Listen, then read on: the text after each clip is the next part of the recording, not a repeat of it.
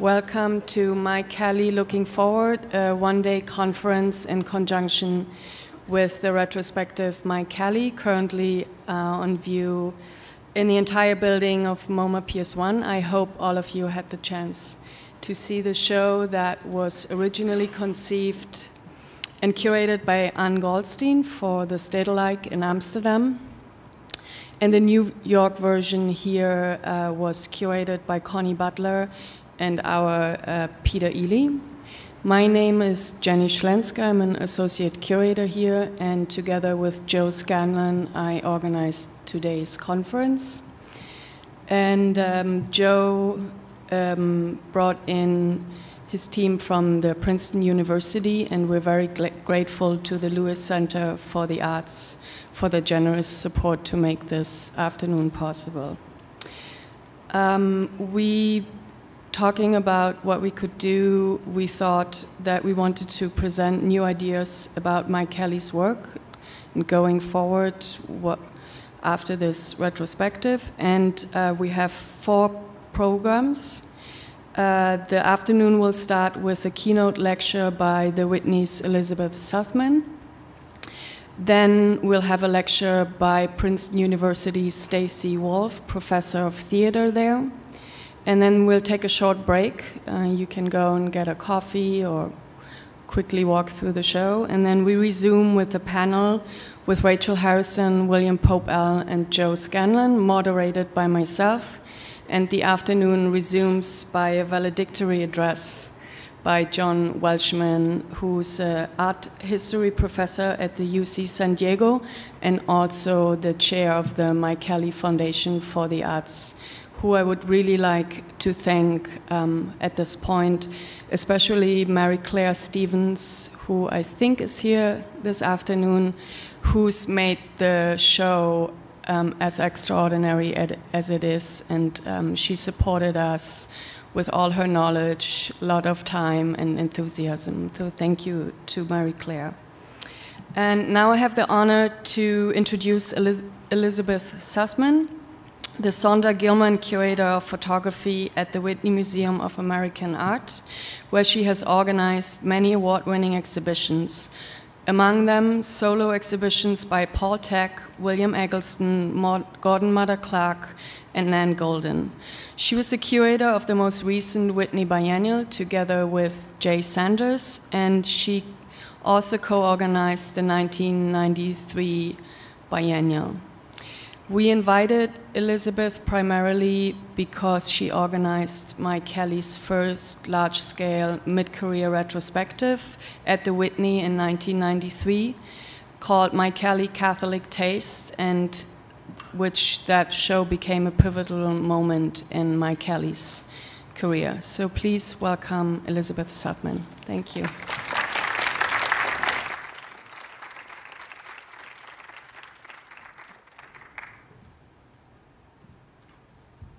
Can you see me?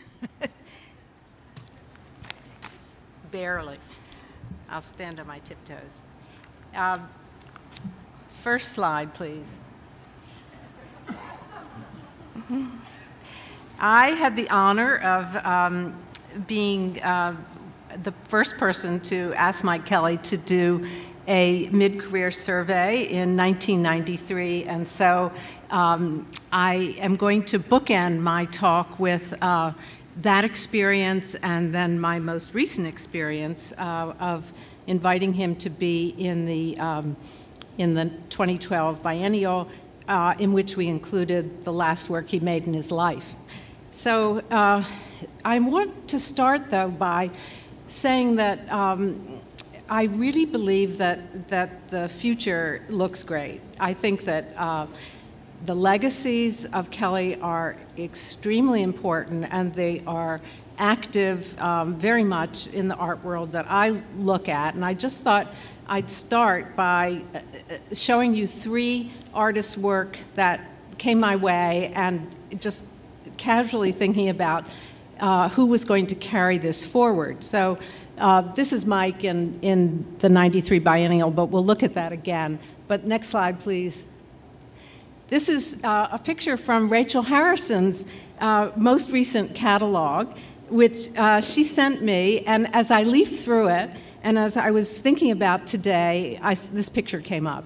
And I know that this has to be some kind of an homage to Mike. This is the poet as janitor, which is what John Miller called him in 1993, and it's definitely a reference to Kelley and all the issues of class and work, etc., that percolate through his work. Next slide, please. This is a picture from the 2012 biennial, and the work is a work of a young artist whose name is Sam LeWitt. He has written recently for Texterkunst on Mike Kelley, so I know Mike Kelley's on his mind, but you can see from looking at this work that it uses garbage bags, it uses the floor, and it uses substances, as in this case ferrofluid, which is something that's everywhere in the technology we have today. And definitely, Sam is in many, many ways looking at Kelley's work, and I think this proves it. And then another slide, please. This is the work of Nick Guanini, who some of you may know, who's written a marvelous text also that came out recently in Texterkunst about criticism and artists who work as critics and critics who work as artists, and he's one of them, Nick. And Nick himself made this artwork, which are called his testicular prints, where he bathed his testicles in paint and then just touched all kinds of ephemera that relate to art and the art world with that imprint. So I think all the people that I've just mentioned, plus many more in other countries, because these are all American artists, are talking about the kinds of things, the trash, culture, excrement, erotic play, the connections to critique, to theory, to class, and to work. All these themes are so deep into the work of Mike Kelley, and they are going to be played out, it seems clearly to me, by a generation of great artists, and some of them are going to talk later this afternoon. But now I want to go back and to try to play out a little bit in real time, if you'll indulge me, a period between 1988 and 1993 when Mike Kelley and I were in active conversation with each other, and which culminated in Catholic Taste. So next slide, please. This is the first work that I ever experienced of Mike Kelley. This was not in Catholic Taste as it's set up here, but this was, I think, the trigger point for me. This is an installation where, in order to see what's inside that room, which is full of banners and paintings that have to do with it was called Plato's Cave, Lincoln's Profile, and Rothko's Chapel. Anyway, but in order to see that, you had to lie down on the floor and you had to crawl. You had to crawl like a worm, as Mike said in his drawing, to get in there. And I remember very well the sensation of doing that and how just everything changed for me physically. And when I saw this picture again recently and began to work it into my talk today, I saw that this crawling, this underneath, this sense of what it means to sort of get really physical with a work of art actually, or to be very squirmy and uncomfortable in the presence of it, that this was the critical Mike Kelley experience. And once you had this experience, it either really turned you off in the late 80s, and a lot of people were very turned off by Mike Kelley, or it was very exciting. And to me, it was exciting. So just a picture or two of Mike. This is him as a young man. He used this in some work he did with Sonic Youth. Next picture. Picture of Mike and Banana Man. I didn't know Mike for any of this very early performance work. I came into it really in mid-'80s, and I didn't live in California. I lived in Boston, so I actually missed out on a lot of this. And when I went to work with him on the retrospective, it was a real problem. Next. This is the exhibition, part of the exhibition Half a Man, which was a very much of a breakthrough exhibition for Mike. It was in New York in about 1987 or 1988, and in California slightly before that. It was the moment when he stopped making performances so much and invested much more of his time and energy in making objects and installations. Next slide. This is, you can see that Mike is at the very beginning of his stuffed animal work, which was part of Half a Man, and he's very much, I think this is a great picture. I was glad when I found it because it begins to show Mike exploring in himself and in his work this idea of what it was to be half a man. And I think that this was just one of the many things that he began to take on, and it's a very critical point for him to take this on, because for me it shows that Mike is beginning to investigate himself. And I think if I want to make any real comment about Mike now that he's dead, I think that if you look back over the trajectory of his work, he was really always working through his own material, his own self. Next. This work was shown at the Whitney before I got there, and this is one of the great pieces from this Half a Man series when he used, as you all know this very well, and it's upstairs in the exhibition, but it was the first piece that the Whitney actually bought. Next slide. And this piece was done before the Catholic tastes also.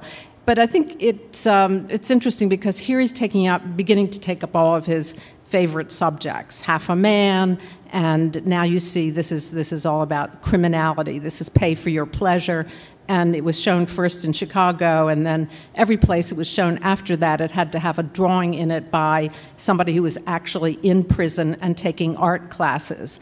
And so this was had quite a backstory when it came to New York, because the prisoner became very emotionally involved with Mike as a result of having his work of art included in the Whitney Museum and Mike's work of art.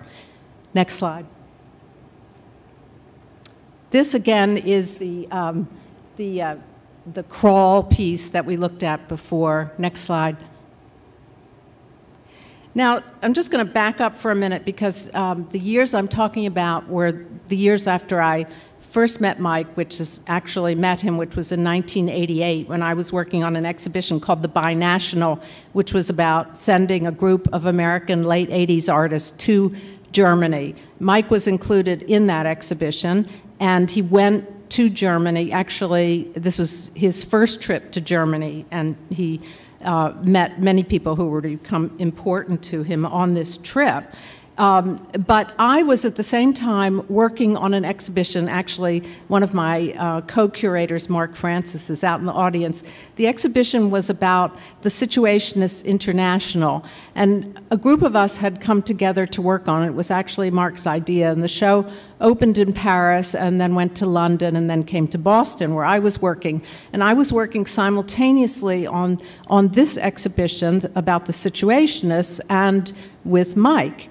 And so Mike became very, very interested in what this was all about. And in particular, he was interested in one of the other curators who was working on this show, who was Greil Marcus, who at the time had just written a book, which came out in 1989, called Lipstick Traces.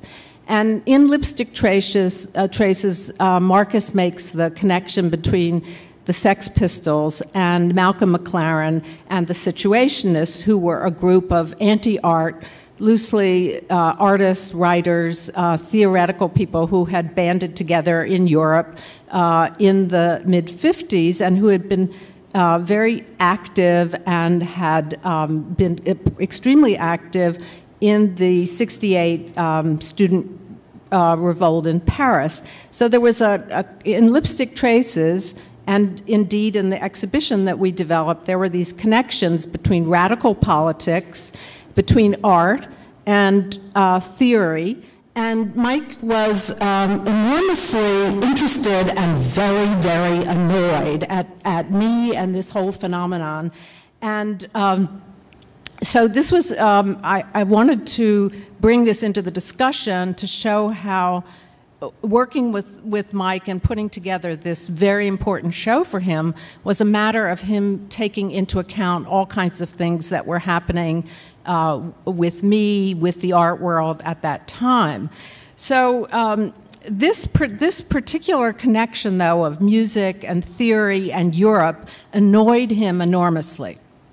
And he backed into me. He ultimately ended up writing about this and about lipstick traces, and really being annoyed that it was so Eurocentric. This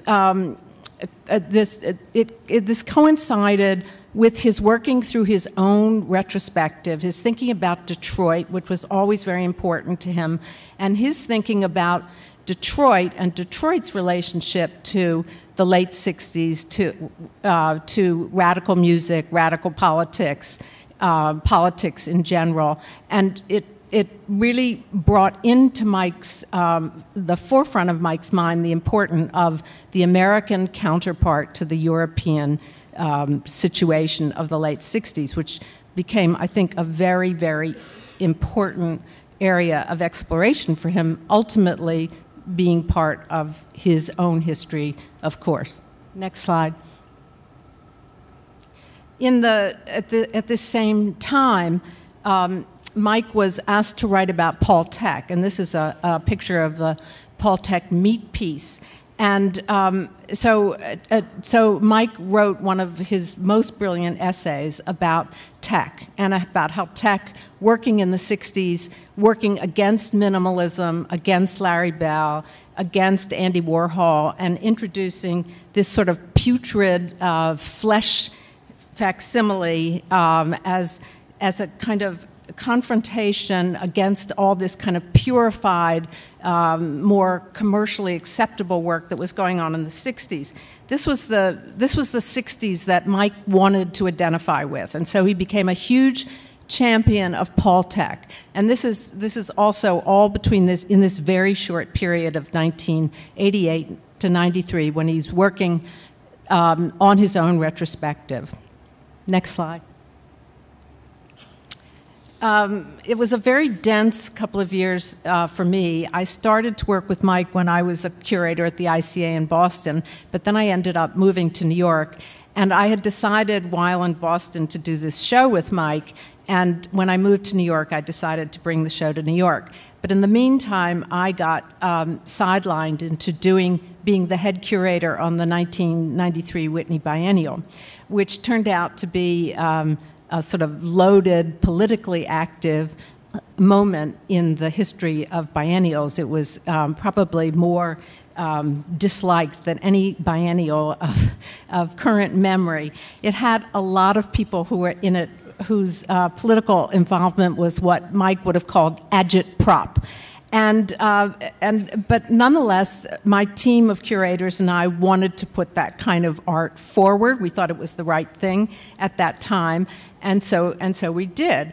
And there was a lot of work that related to race, to sexuality, to gender issues, you name it. All the hot buttons of the moment were very much in your face in that biennial.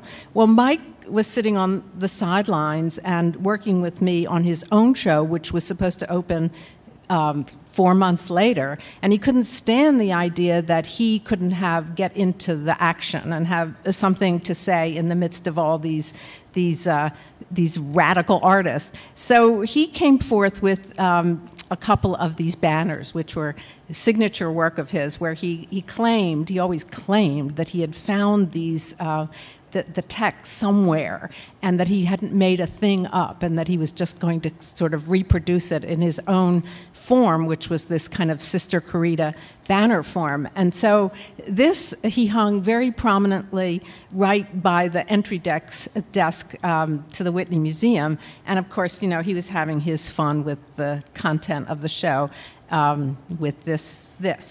But then, next slide.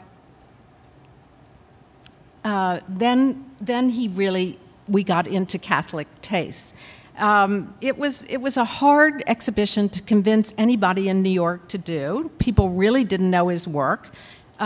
they didn't think, they really honestly just couldn't understand what he was doing. A lot of it had been performance-based, and nobody, in very few of those performances, almost none, had come to New York. So this was a really a time for him to sort of introduce himself to a wider public than Los Angeles, where they had really seen his work. And he had just had this experience of being in Europe for the first time. So this was a big job, and the putting together of the catalog was just as huge for him as the putting together of the show. So this is his way of telling us in the catalog, this was published in the catalog, that this was going to be about Mike. Next slide. Next slide. That was the cover. So all of these pieces from his whatever he had done in terms of installations, performance props, and so on, came into the show. And the checklists were enormous. Everybody who worked with Mike in those early days, all the Metro Pictures shows, everyone tells the same story of the immensity of the lists and the things that wanted to go into the show. And it was totally alarming to think how much was going to go. And this was into the Whitney's largest exhibition space, the 4th floor. So I'll just flip through a few of these very quickly. This is the room with the performance props. Go on. Next slide. These pieces are upstairs. These are the sculptures that have been in Documenta just the year before the show, the Kalima table and the orgone box, I think it's called. These, incidentally, just like crawl worm, where the spectator is supposed to crawl into the piece, ideally, I always thought that these pieces, the spectator was supposed to enter and actually sit in and experience. But to my knowledge, at least during the Catholic Taste run, nobody ever went inside of one of these sculptures. And I don't think anybody's going inside of them here at PS1 either. Next slide. There was this huge backspace of the 4th floor of the Whitney that was totally given over to the half-a-man stuffed animals work, and it was, he had finished doing it. He was absolutely sick of being identified with this kind of work, but it was gorgeously displayed. I just want to back up for a minute to tell you a little bit about putting the catalog together. This was very, very seriously considered by him. He only wanted people to write, other than one or two of us who hadn't been in LA. He only wanted people from LA to write. And so he very, very carefully asked the people who had been involved with him from his CalArts days. And so the people who were asked were Kim Gordon, Ralph Rugoff, Paul Schimmel, Colin Gardner, Dennis Cooper was asked, and Howard Singerman. So these were all people who had actually seen Mike do his performances and who could give some sort of first-hand account of what he had done in these early performances and installations in LA. And I think we're very, very indebted to Mike for kind of bringing that group of essays together, because they're just there finally as some sort of easily available documentation of what happened. The only exception to this was that he allowed this writing about Detroit to take place, because he was going from beginning to end, mid-career history of his work in the show. He began to think of the earliest days of it. And so Detroit came in. Dave Marsh, who was somebody who had been an editor of Cream magazine in Detroit, wrote an essay on Mike Kelley in Detroit. And actually Kim Gordon talked about Mike's Detroit. The end of the utopia of the 60s is what she called it, and the time of the kind of freaky performance people, Iggy Pop and Alice Cooper, that were so important to him in his career. This is Monkey Island. Next slide. Lumpen Prole, which is upstairs. It's great to look at these slides and then look at the installation at PS1, because this is Mike's installation of his own work. He was really totally involved with getting that checklist into shape and then dealing with the space when he came into it. And so all of the hanging is absolutely his. Next slide. So just to give you an idea of some of the images that were beginning to come up in the work on this catalog, this is from the MC5. This John Sinclair was involved with this group, and he was, at the end of the 60s, arrested for marijuana possession. And this MC5 group had been really important to Mike when he was growing up, and this is what he would argue about them being more important than the Sex Pistols, and Detroit being more important than Paris, and so on. So this was the kind of stuff that he would talk to you about all the time. Fast forward. This is a couple of years later, after the Catholic Taste Open. Mike made Education Complex. I saw it at Metro Pictures, and I bought it for the Whitney. I don't know why. It just I think because we had talk so much about his history and his background, and this, which is a collection of the models of all the places he could remember, and then the blank spaces of all the places he forgot about his own education from kindergarten through CalArts. This piece just spoke to me enormously, and I bought it. And looking at it recently in the show, and again, I'm struck again by the crawl worm aspects of this piece, because if you look at it, you see there's a mattress under it. If you go upstairs, you can see that. And when Mike made this piece and first showed it at Metro Pictures, people actually could crawl under it and lie down on that mattress, and they did. I never did. But if you did, you could look up into the bottom of that piece, and connected to the bottom of the piece is actually a model of another space, and that space is CalArts, and you can only see that if you go under the piece. So this piece has been called his iconic piece. It's a very diagrammatic piece. It's a very sober piece compared to the work in Half a Man.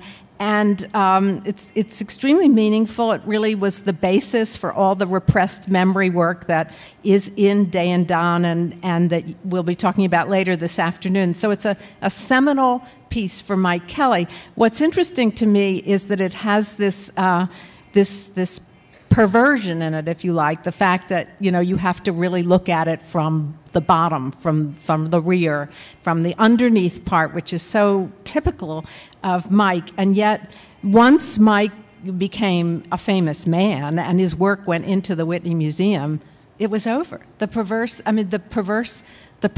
of this piece has never been totally realized, because nobody is allowed to do what I've just described. When it's gone into a museum, it's too risky to the piece, and so the piece has lost a certain amount of its character as intended by the artist. Next slide. That's Detroit. So Detroit, after '95, I think after the experience of Catholic Taste, Detroit became much more interesting, and that's my segue into Mobile Homestead. He was born outside of Detroit, Mike was. He went to the University of Michigan. He was a teenager, young teenager during these terrible race riots. He saw the whole downward spiral of Detroit, and he returned to it. He returned to in his imagination. He constantly went back to it. I think that that the Catholic Taste gave him a sense that his great subject matter at that point in his life was going to be the exploration of his own history, and I think he played that out for the next 10 or 15 years. So next slide. Mobile Homestead was the end of it, as it turned out. And it's playing the videos, what survives of Mobile Homestead, which I'll just tell you a little bit about, are this replica of Mike Kelley's childhood home. This replica was made. There were 3 videos made of the replica moving into and out of Detroit. And there's a 3rd video that was shot at the inauguration when this piece was introduced. The idea for this was that a London public art group called Art Angel had decided it would do its first public artwork outside of the UK, and they asked Mike to do it. Mike decided he would do this in Detroit, and what he wanted to do was to go back to the town that he was born in, to the house that he lived in, and to buy that house and to turn it into some kind of a community center public space. So he failed. The person who was living in that house refused to sell it to him. And so his idea was, if it wouldn't be sold to him, that he would remake it. So he remade a complete replica of that home. And that's what you see here. This is you can see his own home in the background. Next slide. But the idea was more complicated than that, because he wanted the replica to be able to be mobile, to move around, to park anywhere it wanted to around the city and the environs, to function as a kind of community space. But he also wanted to park the mobile home someplace permanently, and to build underneath the mobile home 2 levels of subterranean spaces that would be totally private and inaccessible. So there would be 2 things going on: a public space above and a private space below. And the private space would only be available to Mike or to Mike's designated visitors.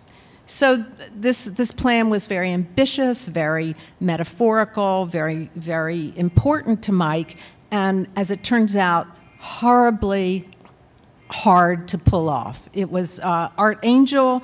It was beyond people's means. That's the easiest way to say it. Detroit was just going out of business, literally. It was very, very hard to raise the funds and to sort of bring all the people together necessary to work on it. And so this went on and on. Next slide. What did happen was that the Art Angel was able to sponsor the movement of the mobile home into Detroit and outside, and Mike was able to produce, edit, and in a sense direct the videos that I've described to you. And very cleverly, he decided from the beginning that he would interview people all along that street that the mobile home was moving into and out of. So next slide. These are stills that exist from the 2012 biennial catalog, which show a still from all the interviews that took place. And the interviews, when you see them in the videos, are almost like cinema verite. They're very straightforward.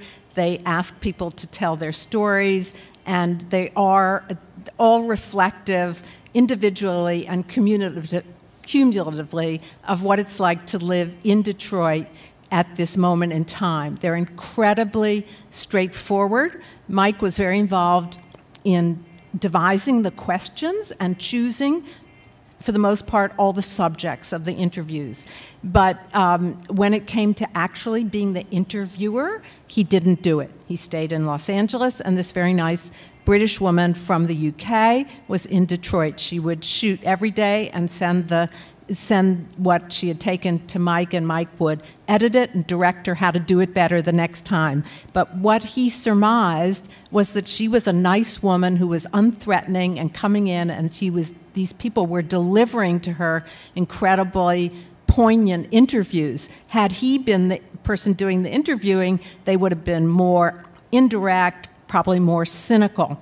But when these interviews came back, he really got into them. He thought they were very moving and very, very good. So the videos that he put together, and that you will have a chance to see if you go into the city, are quite moving. The interviews are moving, and then the whole view of the mobile home moving through the city is very, very moving.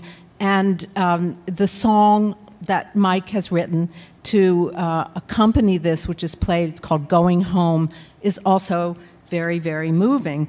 However, Mike died. And he died before this piece could finally be finished in all the ways that he had planned for it. Next slide. He did go to the inauguration, and you see him there. Next slide. And he did get to see his friend John Sinclair again. He's from the MC5, the tall guy with the white beard. Next slide. And this is the last slide. Again, when I was looking at this group of slides and putting them together, I thought, well, I'm finishing just where I began, because this crawl space, these are the cellars that were being built to go under Mobile Homestead, where it was finally going to be parked, which was at MoCAD in Detroit. And the cellars were built, they were excavated, and here you see this happening. But again, you see there's the crawl space, there's the underground, there's the secret space of Mike Kelley, which keeps cropping up. I think the legacy of this last work is very complicated, and we have to keep digging into it to see what Mike wanted, where he might have been going, and I just have some idea of that from what he wrote for the biennial catalog, which was written just maybe a month before he died, but I'll read it to you because I think it's so great what he had to say about his own last work. As public art, this is Mike, intended to have some positive effect on the community in proximity to it, it is a total failure. Detroit is a poor city, and I don't believe that the funding exists to organize the social programs associated with the project, or even to cover the operating costs of Mobile Homestead.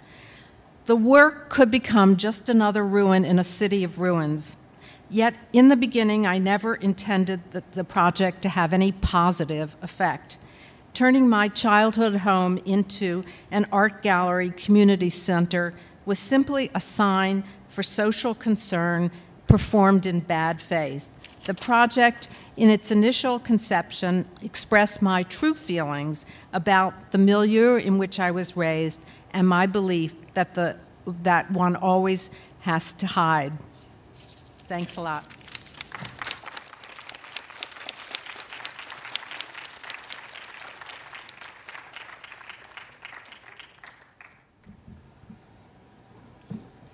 Hi, everyone. Welcome. I'm Joe Scanlan. I'm director of the Visual Arts program at Princeton, and I want to thank MoMA PS1 for being interested and willing to put this education program together with us today. And I want to thank my colleagues at the Lewis Center as well down at Princeton. Our next speaker, one of the great things about being in academia is that there are all kinds of people with all kinds of interests just down the hall or across the quad, or in this case, in the office next door. Stacy Wolf is a professor of theater at Princeton, and I knew from the moment I arrived there that she was a scholar of what you might call debased theater, Broadway musicals, community theater, amateur theater. And when the Mike Kelley show was coming to town, I thought, oh, Stacy, you have to speak about your research in relation to Mike's interest in the very same subjects. So Stacy was a willing scholar and ethnographer, and I'm happy that she's here today. She's the author of 2 books. The first, Changed for Good, A Feminist History of the Broadway Musical, published by Oxford in 2011. And her first book, A Problem Like Maria, Gender and Sexuality in the American Musical, published by Michigan in 2002. So please join me in welcoming Stacy Wolf.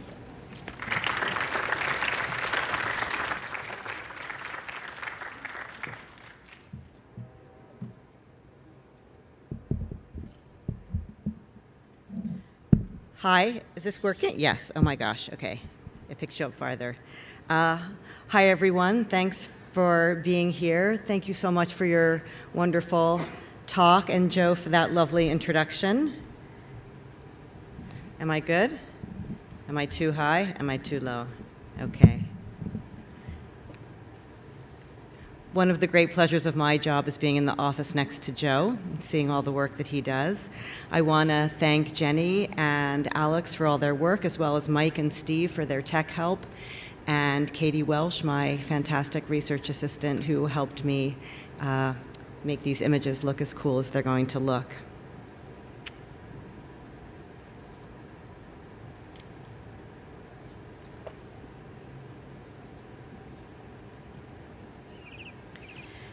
Sounds of birds chirping. Opening shot of a school exterior. Train whistle blows. Funky music in. Lights up on a school hallway, the educational complex. Tile floors, cement walls, harsh fluorescent lighting. Enter, from the far end of the hallway, 3 young women dressed identically in black leotards and stirrup-style tights, thin gold chain around their waists, hair tied back, faces covered with clown white makeup, dancing the pony in a line. Their step-all-changing legs and rotating arms move in imperfect unison. On their faces, a glimmer of a self-satisfied smirk. They traverse the school's hallways, the music piped in through the PA system. This is Mike Kelley's Day is Done, extracurricular activity projective reconstruction number 2, train dance. Another school. You see the similarly nondescript building from the parking lot as you look for the building's entrance. Let's go in. Tile floors, cement walls, harsh fluorescent lighting. Walk down this little hallway and push through the double doors. An auditorium, a theater. Not quite new carpet on the floor. Rows of seats, maybe 200 of them. Mostly empty, but a few occupied near the front. Other seats filled with backpacks and coats and crumpled fast food bags. The stage is lit, but the house lights are up as well. A piano plays, a vamp. Enter from stage left 3 young women dressed identically in black leotards, hair tied back, faces covered with clown white makeup. They move center, glance at one another, take a breath, and start to sing. This is a dress rehearsal for the Penticton Players Community Theater 2012 production of Pippin. Mike Kelley's remarkable, exhilarating, unnerving piece invites a conversation with actual extracurricular activities, the church pageants, talent shows, dance recitals, and assemblies whose yearbook photos were his source material. From everyday scenes captured in black and white, Kelley wrote new scenarios, many with music, that are sometimes touching, frequently pornographic, and usually sinister. The exhibit bombards the audience with what critic Carly Berwick calls the dissonant sounds and images of manic church sing-alongs and campy high school theater. As a theater and performance studies scholar currently researching and writing about amateur musical theater, that is musical theater at high schools, community theaters, non-equity dinner theaters, Jewish community centers, churches, and summer camps, I find Day is Done mesmerizing and confounding, its images weirdly familiar and incomprehensibly strange.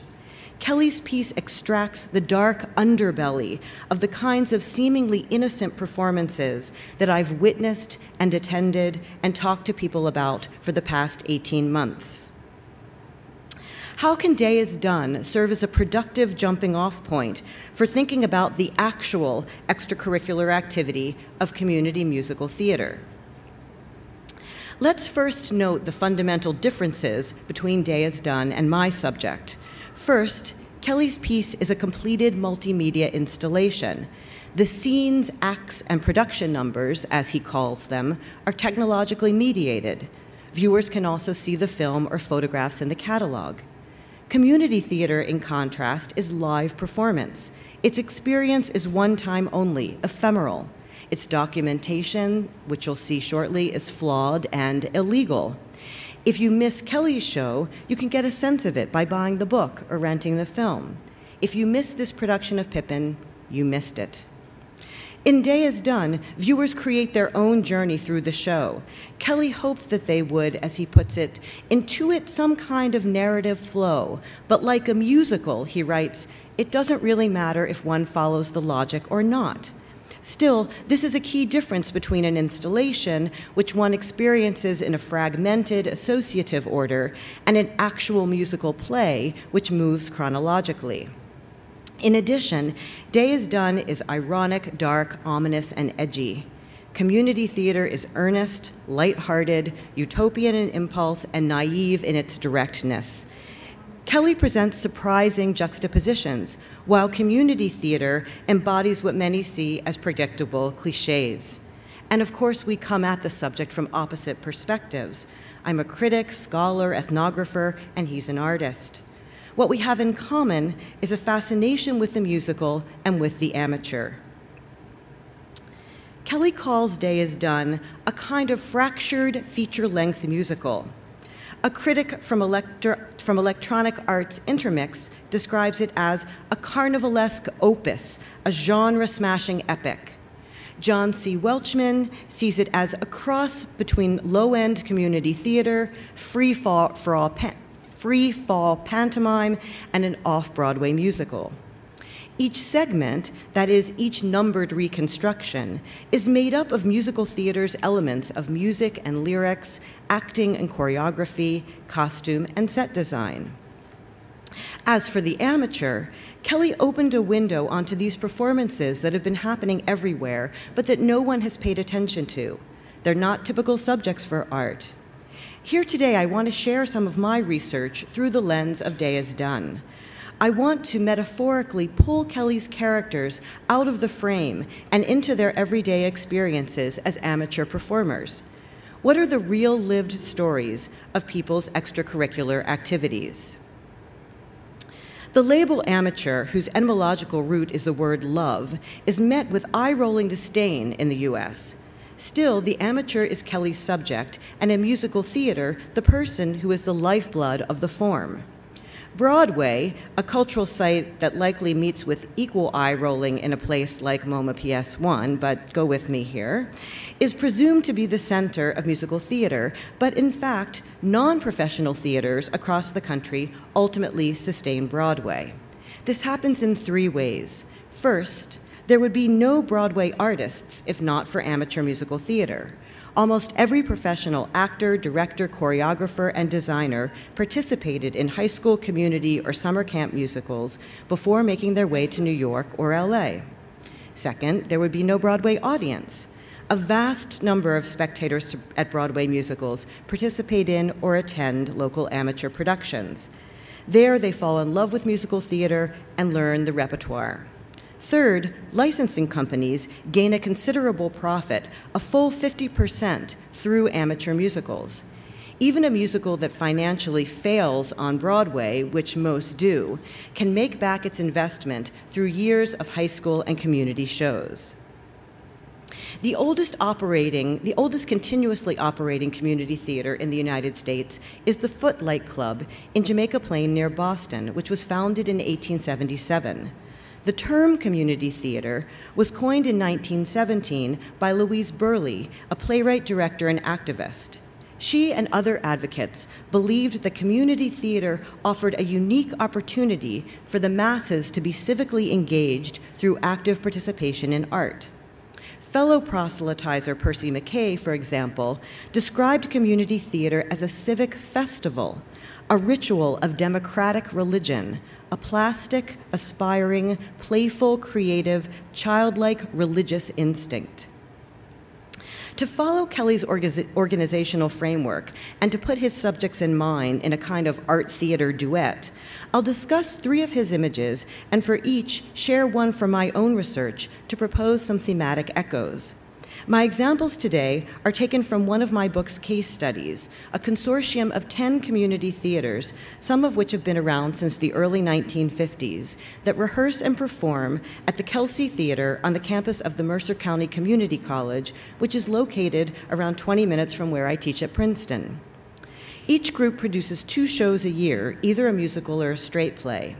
Add to this season the 3 shows that the college produces and various kids' shows, and this theater is used an incredible 50 weekends a year. Project 1, Bodies.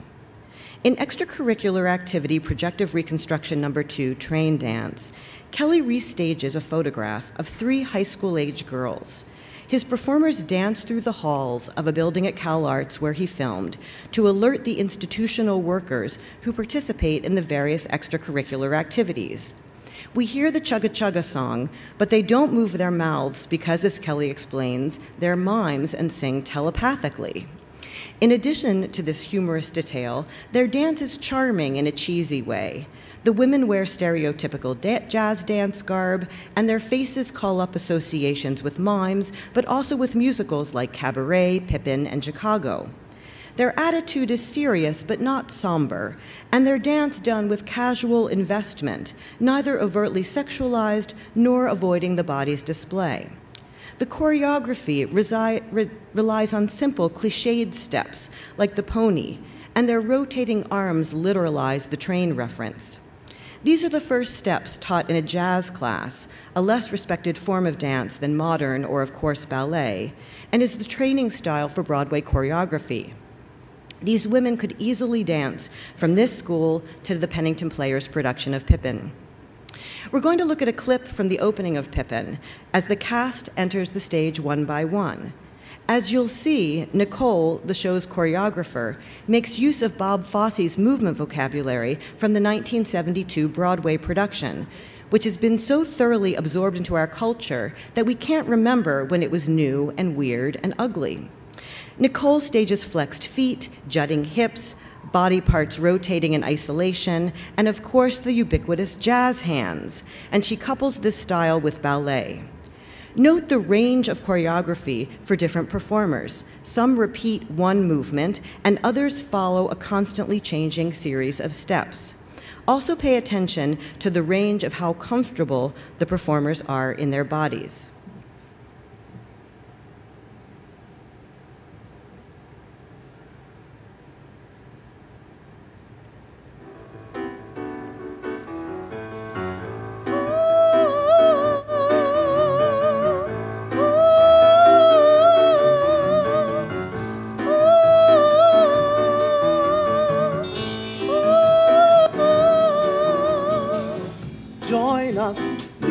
Filter flour.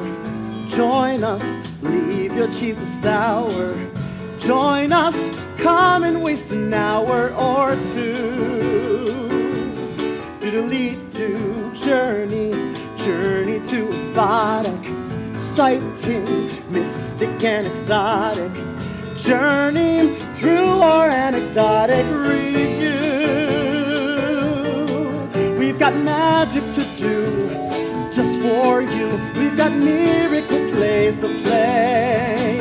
We've got parts to perform, hearts to warm, kings and things to take by storm as we go along our way.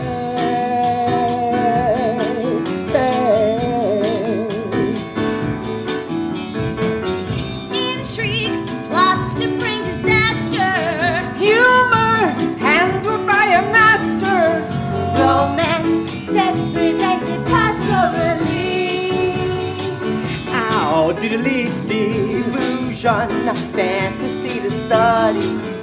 Battles, barbarous and bloody. Join us, sit where everybody can see. We've got magic to do, just for you.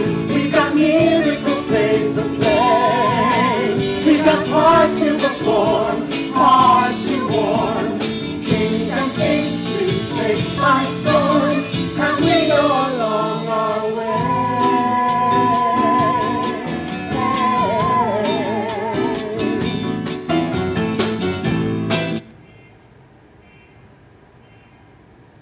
For dance auditions for the show, Nicole, who's a high school drama teacher by day, created a complicated combination, which she taught very quickly.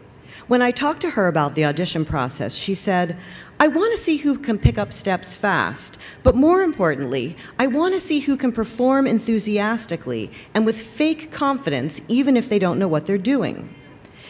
Because performers need to sing too, she casts dancers of vastly different abilities. She creates challenging choreography because she wants the trained dancers to show off their stuff. When I asked her about the one obvious non-dancer in the cast, she told me, "She has a strong voice and we needed her, but I'm afraid that I didn't know how uncomfortable she would be wearing skimpy clothes and having to move. I worry this has been an awkward and not very fun experience for her." Unlike a dance class, the rehearsal process is focused on the production with little time for skill building, but Nicole creates a gentle and encouraging environment. She understands the performer's fragility, their physical and emotional vulnerability in rehearsal, which is all about making mistakes. She said, "In our world where so few experiences are live, it's scary to be up there doing a show. Anything can happen." Project 2, extracurricular. In extracurricular projective reconstruction number 9, Farm Girl, Kelley infuses the piece with unsettling juxtapositions. The costume, gingham and overalls, looks like she's in the cast of Rodgers and Hammerstein's Oklahoma. The set, an outline of a suburban tract house, looks like an underfunded production. The performer's expression wavers between seduction and mania, and her singing combines yodeling and rock. Her movement merges jazz with a stripper's stride. But I'm also interested in her investment and groundedness in her performance. She's focused, present, a thoroughly confident embodiment, including the gleam in her eye.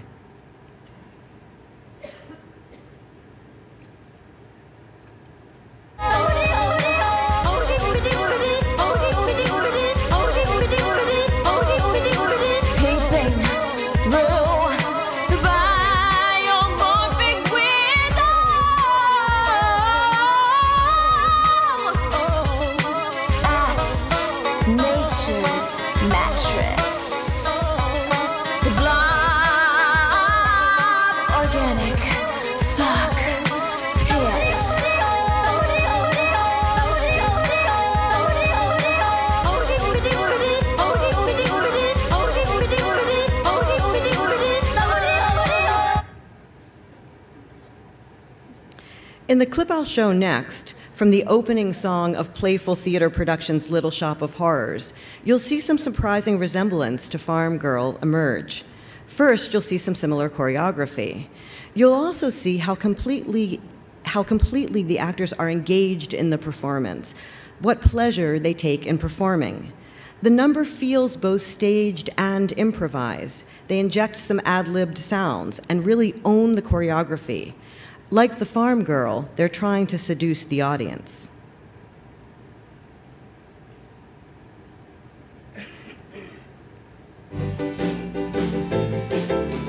Little shop of horrors, little shop of terror, all about little shop of horrors, no, no. Little shop of horrors, watch it pop. Little shop of terror, watch it drop. Little shop of horrors, no, no. Shang-a-lang, shang-a-ling, really happening. Look out, look out, look out. Shang-a-lang, feel the summer dragging, yeah. Sha-la-la-la, stop it where you are, don't you move a thing. You better, telling you better. Tell your mama something's gonna get her. She better, everybody better beware. Woo! Oh yeah, better listen now. Woo! I'm trying to tell you.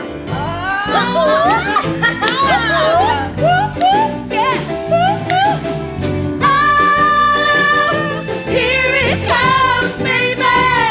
Tell the boss, baby. No. Hit the dirt, baby. Red alert, baby. No. Wow, they're really big up there. Now that I'm turning around. For actors who do community theater, their involvement in this extracurricular activity is significant and satisfying. It's an artistic practice that involves considerable time and effort. In the 21st century US, especially for women who frequently carry more of the household responsibilities, participating in a hobby, as it might be called, could be seen as a radical act. Community theater actors participate for several reasons. Sometimes it's the specific show that draws them. Auditions for a forthcoming production of Les Miserables, it's the first community theater production in the area because the amateur rights have just been released, drew a record-breaking 175 people, or 3 times as many people as typically audition. As one producer told me, it's Les Mis. Everyone knows it, and everyone wants to do it. We could have cast the show 5 times over, she said. People who would typically be cast in leading roles in another show barely made the chorus in this one. For those who audition and participate regularly, who are the majority of the performers, some, like Nikima, standing here far right, see community theater as the training ground for what she hopes will be a career in music or theater. She attends the community college and auditions for everything. For Tia, in green with arms raised, who works full-time as a social worker and is finishing her master's degree, community theater connects her to her earlier life. She tells me about her ex-husband, who didn't understand why she wanted to perform, and proudly shows me photos of her kids. The 14-year-old does her homework during the 10 out of 12 tech rehearsal. Tia says, "My kids are great. They know I need to do this. It's a lot of time, but I need to do this." And for Maria, pictured here, community theater is an integral part of her life. She doesn't take dance or voice or acting lessons, she says, because she more enjoys being in a show. She told me, "I like to go from one show to the next, auditioning and rehearsing and performing." Little Shop was especially fun for her because she had the lead and because her father, a retired high school principal, was in the cast too. For all of these women, the love of performing beckons them and keeps them coming back for more. Whatever their circumstances, many actors express the same sentiment. They do community theater to survive. For many of the backstage team, the pleasure of community theater is being a part of the process. As Ruth, one of the producers of Little Shop, confessed to me in a whisper, "I probably shouldn't say this, but I really don't care about the performance. I mostly love the rehearsals. I love watching the show get built day by day. I've watched Frank direct so many shows, and I never get tired of seeing it come together. Honestly, when it's ready and performed, I'm not that interested anymore." The more I talk to people, the more I understand that it's nearly impossible to disentangle their investments, though for all of them, community musical theater is entirely serious and important. It's not just artistry, not just performance, not just wanting friends. And with a musical, a collaborative beast much bigger than a non-musical show, the risks and rewards are especially high. Though extracurricular to their school or day job or parenting, musical theater is central to these amateur artists' identities. It shapes their lives and makes them a part of a subculture. In a capitalist post-Fordist economy, the non-productive volunteer labor of community musical theater is surely deviant. Project 3, Emulation. In extracurricular activity Projective Reconstruction number 28 Nativity Play, Kelley restages the annual ritual of the school pageant. Even Jews like me know the story, and the set and costumes are familiar, predictable, cliché. Interestingly, though, this particular copy is less exact than the others in the exhibit. The kids don't look like the photo, especially the little one in the middle. The photo, as a perfectly imperfect reproduction, becomes a kind of Brechtian gesture, foregrounding Kelley's process of emulation. Amateur community musicals also strive to emulate the original. The next clip is a scene that's familiar to musical theater aficionados, the end of Act 1 of Stephen Sondheim's Sunday in the Park with George. Some things to note. The character of George is active here, showing the other characters to their places. Their faces are impassive and expressionless. Sometimes the characters move on their own, as if by an outside force. The tableau is finished in the last swelling phrase of the song, and George makes two small changes at the very last moment. He turns a seated woman around and removes the little girl's glasses. This number, as James Lapine staged it on Broadway in 1984, went pretty much like this, with the actors starting in one place and slowly moving to another as the Seurat painting gradually comes into focus. For Pinworth Productions director Lou Stallworth, the goal was to imitate the production, that production, as exactly as possible. He told me before rehearsals began, "The closer we can get to the Broadway production, the happier I'll be." The community musical theater artist doesn't reinvent or deconstruct. Creativity means emulation, and artistry means copying well. Nicole choreographs Pippin to look like Bob Fosse. Kat, Nikema, and Tia sing Little Shop of Horrors to sound like the 1983 cast album. Set and costume designer Kate Pinner paints a flat to look like a Sunday afternoon on the Grand Jatte, but her reference isn't the painting, but rather Tony Stragis's Tony Award-winning design. If the emulation is successful, the audience takes pleasure in having their memories, real or imagined, confirmed. The paired photos in Day Is Done show us the original and Kelley's reconstruction. Community musical theater as a reconstruction is ghosted by the original production, but it's long gone. No one can compare them. And yet, the experience for everyone involved is unique and new and doesn't feel like a repetition of someone else's performance. The practice of making performance is creative, invigorating, and enormously pleasurable. As I continue my research and strive for an ethical engagement with and generous representation of my subjects and their stories, Kelley's Day Is Done productively tempers my utopian impulse.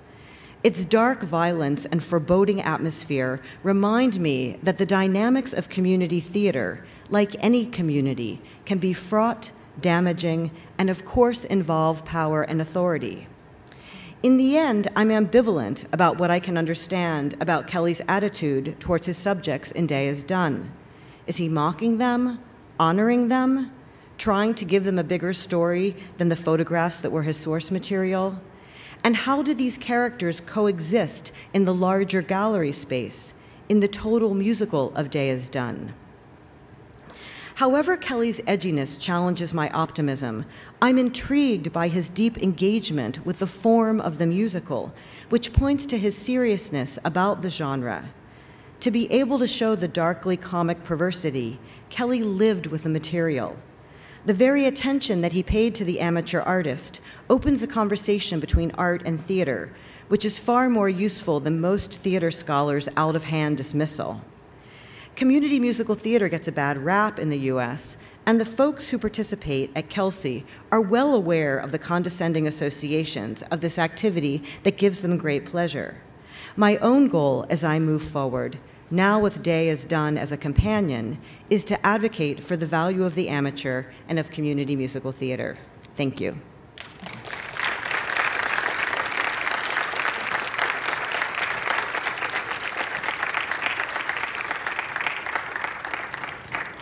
Okay, we have some time for Q&A.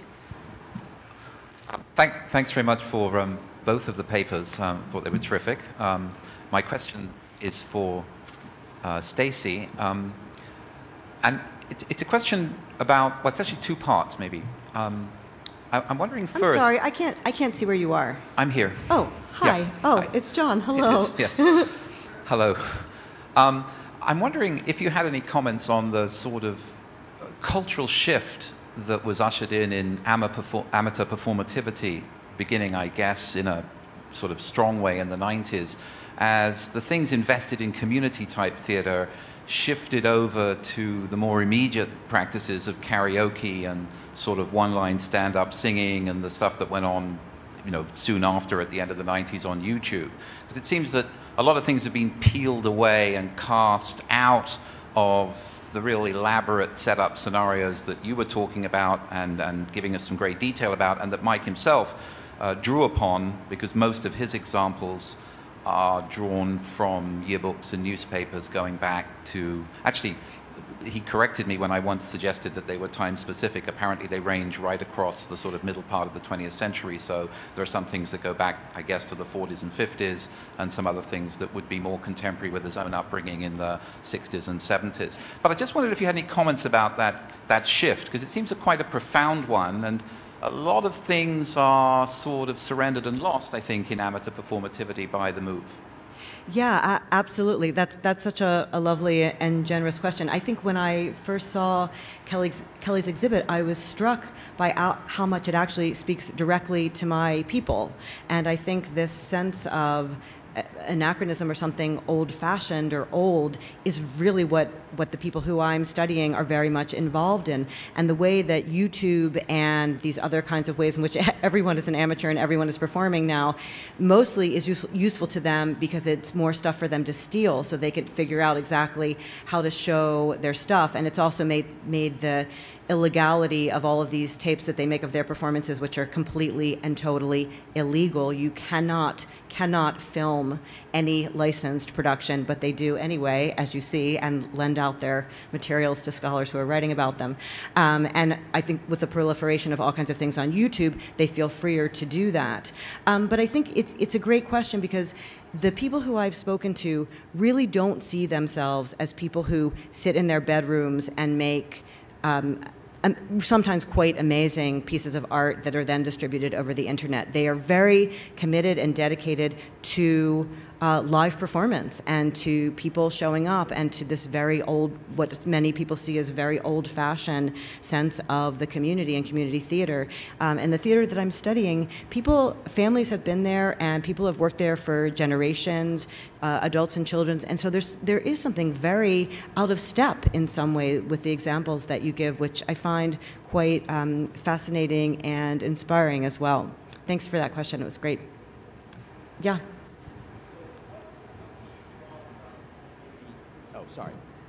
So what do you draw from community theater that you're studying as it reflects America, American values? Are they changing? So what are, you've talked about your research in relation to his work, but what does your research inform you of? What do you draw from community theater? What does it show us? That's a great question. Thank you so much. Well, I should say first of all, because I'm in the middle of the beginning of this project, I would say that I'm not entirely sure of that answer yet. When I have the full answer, my book will be finished. Right now, I would say two main things. First, the point that I made early in the talk, that Broadway professional theater would not exist without community theater, that professional artists disparage, I would say, at their peril.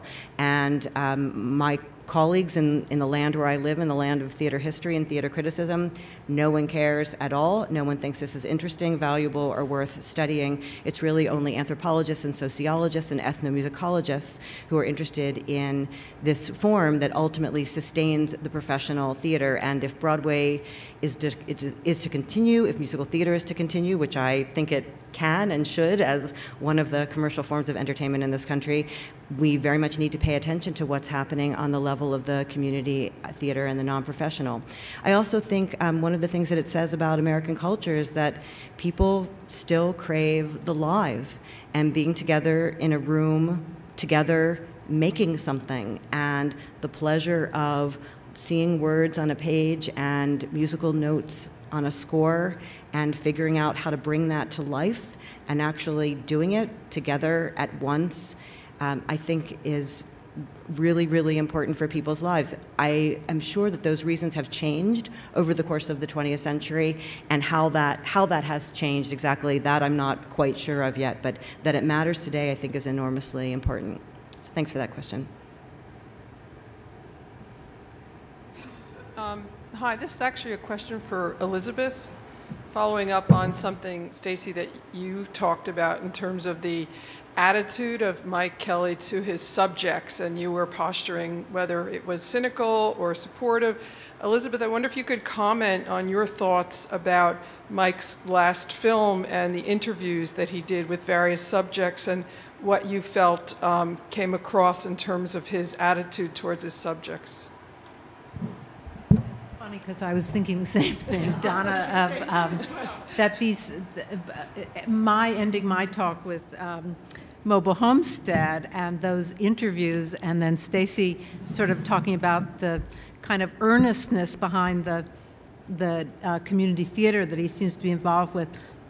Both these things, my suggestion, I can answer you about what I think Mike's involvement was with the interviews, but I think that's what makes us edgy and interested about Mike Kelley, is he cynical? Is he making these people look ridiculous? Is he making them look like failures in the case of the Mobile Homestead people? Is he just going for the jugular and just really making everybody uncomfortable by how silly they look being a farm girl? Or is he simultaneously going for a sort of humanist reading of his subject matter and, you know, the wonders of participation and so on? And of course, it's neither one nor the other. It's all mixed up and twisted together. And that's what I think is interesting and will be continuously interesting about Mike's work.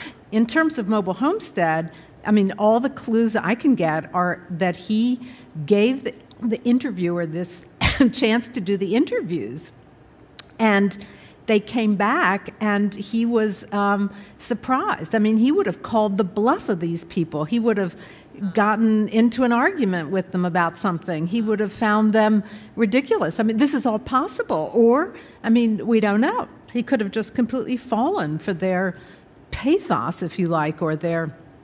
We just don't know. But the fact that he let them out and that he seems to have been surprised by their power suggests that there was something else going on there. And that's what I meant to say when I said I think the legacy of Mobile Homestead is going to be debated for a long time. So, yeah.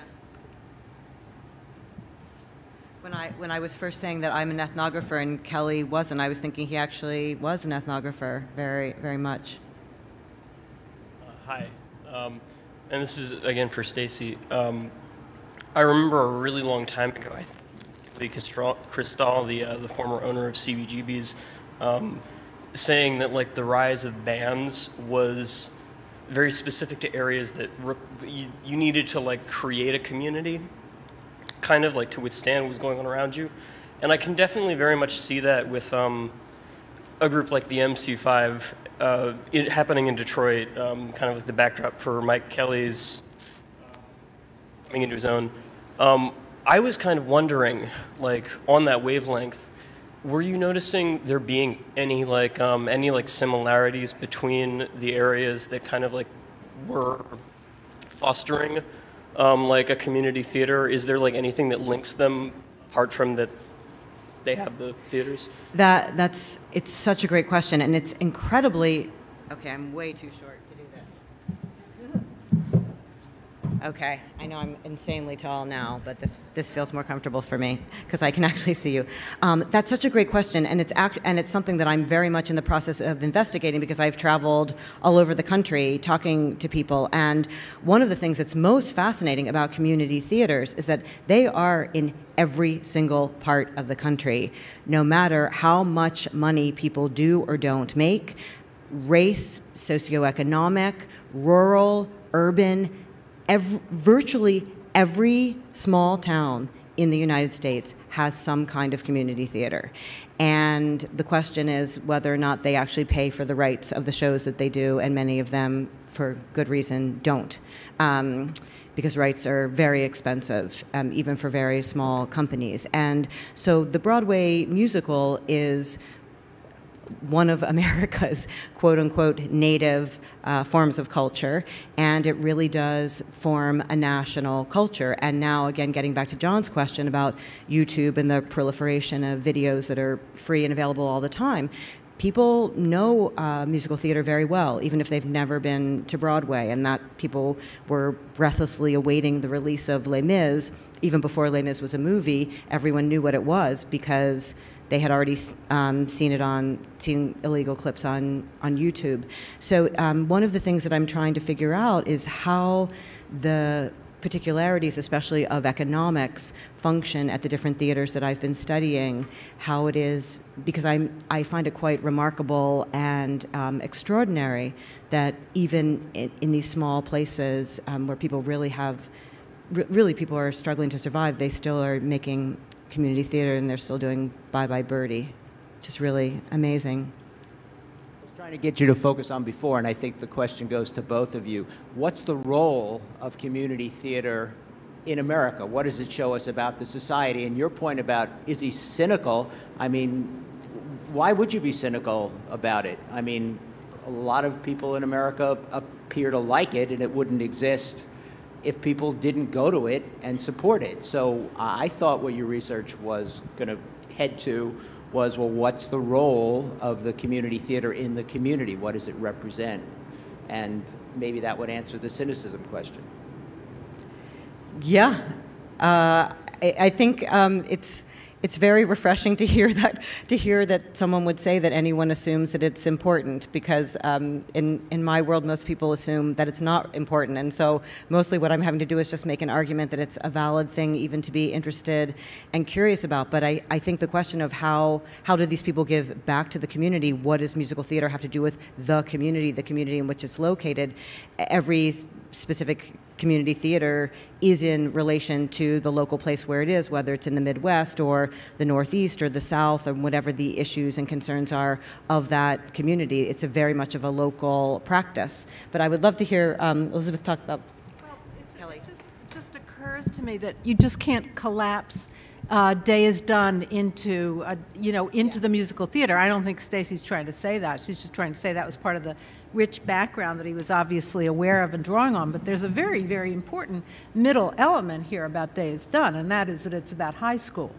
And for the most part, I think it's almost entirely sort of drawn from those kinds of productions, which are before people are studying to be a social worker and doing musical theater on the side. So I think, Mike was a very specific player. I mean, he knew exactly what he was going for, and so I think it was really the fact that these people were in high school and doing these things, and what theater or these roles meant to them in high school. Can you talk about why he? I'm curious to hear you talk about why he used adult. I mean, he writes about intentionally using adult actors, and why he did that, and not high school age actors. I don't know anything about that. I don't know anything about that. Do you? Does anybody in the audience know anything about? I'm looking at you, John. Yeah. Were they our students? No, not. No. Mary Claire, do you have? Hi, I'm Mary Claire. I work with Mike on Day is Done. Mike always said, and I didn't quite believe him, that the subject of Day is Done, it was not high school. He sort of tried to downplay that was the source material. And in fact, he had a large archive of other types of photographs from local newspapers, from Detroit, for instance, and which he hadn't quite gotten to in terms of these projections, if you will. So I think his choice to use the adult actors was to underscore that these were not about high school, to kind of go against that straight interpretation. I mean, they certainly deal with those high school, what he called rituals, and he chose very specifically even sometimes areas of photographs. And there were a mixture of types of photographs. He was very, very meticulous about categorizing this vast archive of photographs that he'd collected from. Some were goths and vamps, some were theater. You know, I'm blanking on some of them, but he had very specific categories, and I feel like he, in some ways, you know, your talk, Stacy, about the emulation. You know, there was emulation here, but also projection, and I think the freedom of an artist, you know, to project and use this source material is very, you know, obviously different from some of your subject matter. But so he specifically cast adults to get away from this interpretation, and also he wanted, you know, actors who could act. So in fact, he didn't go out of his way to hire amateurs, and frankly, as we progressed, he was frustrated, you know, and he wanted to, you know, get better actors, better singers, et cetera. So, and we used casting, you know, we couldn't afford to go to the high end of Hollywood, you know, and I don't think he would have wanted that anyway. I think he did enjoy the variety of actors that we got. But we used backstage casting, and we got quite an array of types of actors. So I hope that answers it to some degree. I just wanted to say something about the high school thing, though, because you can't throw it out. I mean, no, because that is, I mean, it's the origin of the aspiration. And I think he got that material in yearbooks and so on was kind of a real spark to him, even though the range is wider. It's not just about high school. I didn't mean to suggest that. But that is a very important stage of this role-playing, I think. In the social fabric of America, I mean, it was very particular to high schools and how you are, you know, basically indoctrinated into many, you know, social rituals, et cetera. And I mean, he often talked about Days Done as, you know, about rituals. And, you know, in that sense, it does cross into ethnography to some degree. You know, there's a little of that in all of Mike's work, I think. And the other part of this, I mean, the question from the floor here, and Stacy's, the way Stacy ended the talk on the, you know, on the moral question, and on the question of critique and cynicism versus optimism, uplift, emulation. This is the question. It's a hard question.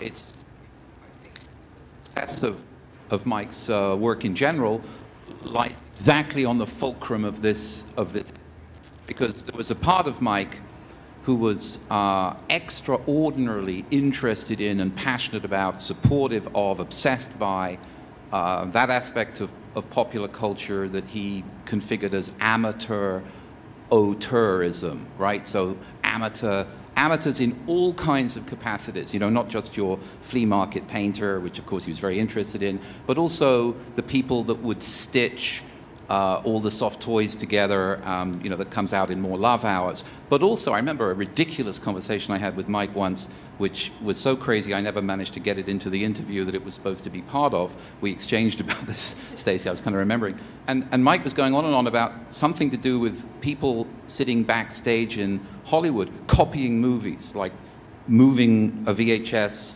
copy onto another copy. And he had this theory about how creative this might have been, right? And how extraordinarily invested the particular person in the booth was about doing this process, and sat there day after day. And he would, you know, he had half an hour of disquisition on this particular form of activity, which was essentially copying. And he was really, really interested in it. And so there's that side. But then we can't forget that the other side is really important too, because there is a sense in which the subject matter of what is performed by the amateur troops, whether high school or professional community or wherever they come from, particularly the religious subject matter. And there's a lot of Mary, Nativity, a lot of Christian and Catholic iconography, because that's how Mike grew up. But he made no bones about it. There was a sense in which he was aware that the subjects in process, in the performances that he was simulating and recreating and projecting and fantasizing, were caught up, in a sense, in misrepresentations, right? Things that were beyond them and bigger than them that they couldn't, in a sense, get their minds around, perhaps, or got their minds around in a very particular kind of way. And that was a part of it too. So there's all, the pendulum swings in Mike's work, you know, from one sense of almost the moral propriety of amateur productions right the way through to this corrosive skepticism about the possibility of being able to act out outside of these structures that have already positioned you. And you know, you see it in the mobile homestead videos. It's remarkable. I remember seeing for the first time, fairly recently actually, I saw the videos projected on the big screen in a cinema-type environment. And the audience reaction was so extraordinary because people were laughing. We had a long conversation afterwards about why people were laughing. There were laughs of sort of ironic confirmation. There were laughs of sort of identity projection. There were about 10 different kinds of laughs or noises, maybe, that came from the audience, which you couldn't really see in the art world context of these projections, right? In the black box situation, or when you're standing in a room, or when you're not sitting down and looking at it, because you could really take in the whole narrative sequence. And I found that to be, in fact, the choreography of the laughters. That's where that piece dwelled for me, finally. We're a little behind schedule. Unless there are really, really urgent questions for Elisabeth and Stacy, I would suggest that we take a 10-minute break and resume here at 3 o'clock. Okay, thank you. Thank you very much.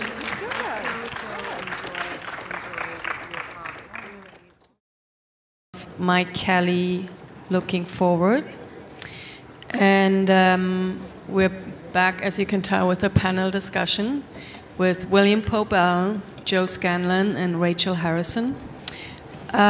Putting the panel together, Joe and I decided not to go for artists who directly work with Kelley or were very directly influenced by him, but we rather thought of people who had a more indirect dialogue, or we thought so, with Kelley, and we were very glad that Pobell and Rachel immediately said yes. We asked each of you to choose one work from Kelley and give a very, very short presentation just to start off the discussion. And after that, we'll have a little conversation among us, and then we'll open up for you, and feel free to ask them questions. The first presentation is from Rachel. I'll give a very brief introduction. Rachel Harrison is a Brooklyn-based artist who works in the media of sculpture, photography, drawing, painting, and video. Her show, Fake Title, Turquoise-Stained Altars for Burger Turner, is currently on view at SMAC in Ghent. And she had other recent solo shows at the Kästner Gesellschaft, Whitechapel, Porticus, and Bard College. Her work is included in numerous national and international museum collections. A full bio on all people involved is in the program. Thank you so much, Rachel, for coming. Can everybody hear me okay? Okay, so a few months ago, I got an email from Joe and Jenny inviting me to be on this panel, and it was just so intimidating. And I was like, oh my God, Mike Kelley, where do you begin? What an amazing challenge to try to condense and collect thoughts of my favorite artist. So I'm setting my alarm, but I don't even know how to do that because I'm only given 5 minutes, right? 3 to 5 minute presentation for an artist so dense, so complex, whose work is socio-politically, emotionally, theatrically engaged in our present time and speaks to how fucked up everything is right now. So what can I possibly say? I'm not going to say anything. You can go and read all the essays written by all the brilliant people. I'm going to complain for 5 minutes. Now that was a private joke to someone who isn't here anymore. But anyway, yeah, it's fucking cold in here. I was sitting by the door and my butt is cold, and I drank a lot of coffee and I really had to pee, and then I went and there was a really long line. And this piece that I chose, from my institution to yours, you can go downstairs, you can read the wall label, you know. It'll tell you that the piece was made in 1987 for a group show at LACMA. In Catholic Taste, it's one of my favorite books, on page 193. Howard Fox, a curator, writes about it elegantly in 2.5 pages. So what I'll talk about instead is space. I've always been engaged in the work of Mike Kelley because of its space. The space is a place. That's not funny. So now I'll take out my notes, because I forgot everything I was going to say. His work has a sense of urgency, right? When you see it, it screams at you. It tells you to pay attention, like Bruce Nauman. It tells you that it's going to be addressing you as a viewer in a really active way. You could say it's aggressive, you could say it's antagonistic, or you could say it's really, really generous, because he also tells you how he thinks. And he's one of the most lucid writers I know in terms of articulating his ideas really, really clearly in clear language. There's no art speak and rigmarole, there's no pretension. It's good. So the space of this work, of these birdhouses, I've always found really, really comical. I first saw them in the Whitney retrospective. And yeah, at first I was dismissive. I was like, oh yeah, okay, DIY, and just go find a book on how to make a birdhouse. But here we have the dialectic, the hard road and the easy road. And if you look, the hard road is the road more taken. There are a lot of open doors in Mike Kelley's work. There are set constructions, there are theaters, there are churches, but there really is an open door. And the open door is saying, hey, come on in. You know, you're welcome. Come climb into my dirty hole and watch a crappy movie with a bunch of horny teenagers. You know, there's a lot going on in these things. There's often, to me though, this real invitation about like, who is in the work? Is it the artist? Is it the viewer? Is it all of humanity? Is it the history of construction? Because Mike Kelley understood that an artwork is a construction, right? We know that when we see artworks, they're not representations, they're not real. They are heavily constructed, considered things, even if they are from your guts.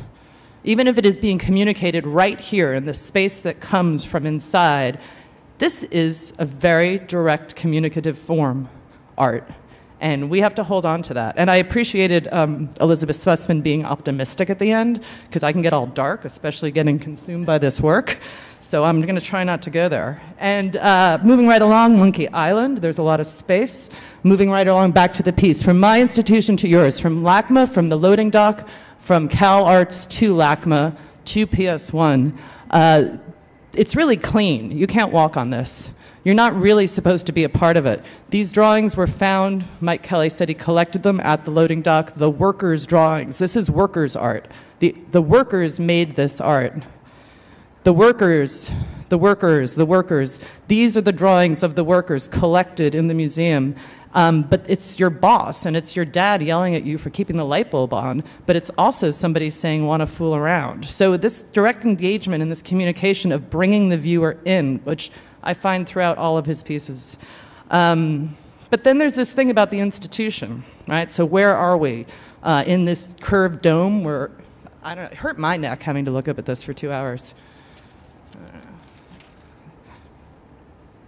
So what I really like about this piece, besides its humor and besides this contradiction, that the contradiction is here, that this piece is saying, come on in, let's unite. Here's the power fist. We're all in this together. Are we artists or are we workers? Are we here to fight or are we completely screwed?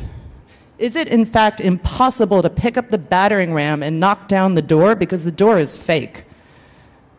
The united sign, the sign that says knock down this door, workers unite, it's been wounded. So somebody else already knocked down the door, right? I didn't knock down the door, you didn't knock down the door, someone knocked down the door. So here's the sign of trauma, but it's fake. This is just metal that someone beat up for him. This is not my picture, this is not my collage. This is something I found in line of I'm going to close right now because my 5 minutes are up, and we're in Detroit. For those of you who've never been there, I've never been there. These are the murals. This used to be called the Garden Court, and now it's called the Diego Court. I have to go to my notes now. 1933, a collaboration between an anti-Semitic capitalist and an atheist Marxist. Diego Rivera was invited by Ford to paint a tribute to the workers. This is Detroit industry. This is the city of Detroit. This is 1993. This is the work. Thank you.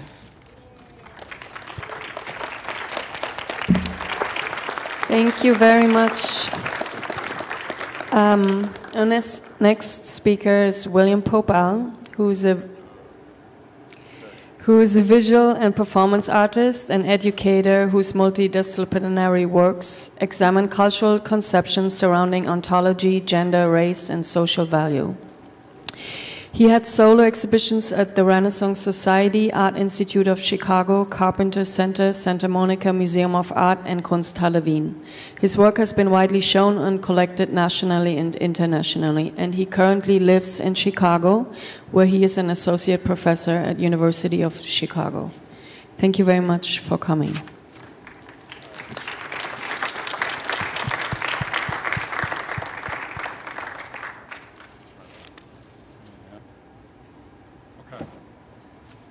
All right, let's get on with this. All right. People talk about not speaking ill of the dead, but that's just what I've come to do. Let's see. Not devastatingly so, but here or there. And I would expect that Kelley's spirit would not be happy if I did not. The dead are not very understanding, as a rule, and why should they be? They had a lot of issues in life, and the big beyond ain't no different. In fact, it's not very big after all. Some say the beyond is no bigger than a small diner, and for some reason just as greasy, a greasy beyond, very Kelley-like. So when I first saw Dialogue 1, yonder, excerpt from Theory, Garbage, Stuffed Animals, Christ, 1991, I thought it was a great work. It was empty and full simultaneously. In the piece, Kelley ventriloquizes a dialogue between two toys, and it's played back through a boombox. Here's a bit of the text. The best way to fuck something up is to give it a body. A voice is killed when it is given a body. Whenever there's a body around, you see its faults. Bodies, faults, voices, death. Okie doke. So I've been reading a lot about bodies and voices and the world. Let's not forget that.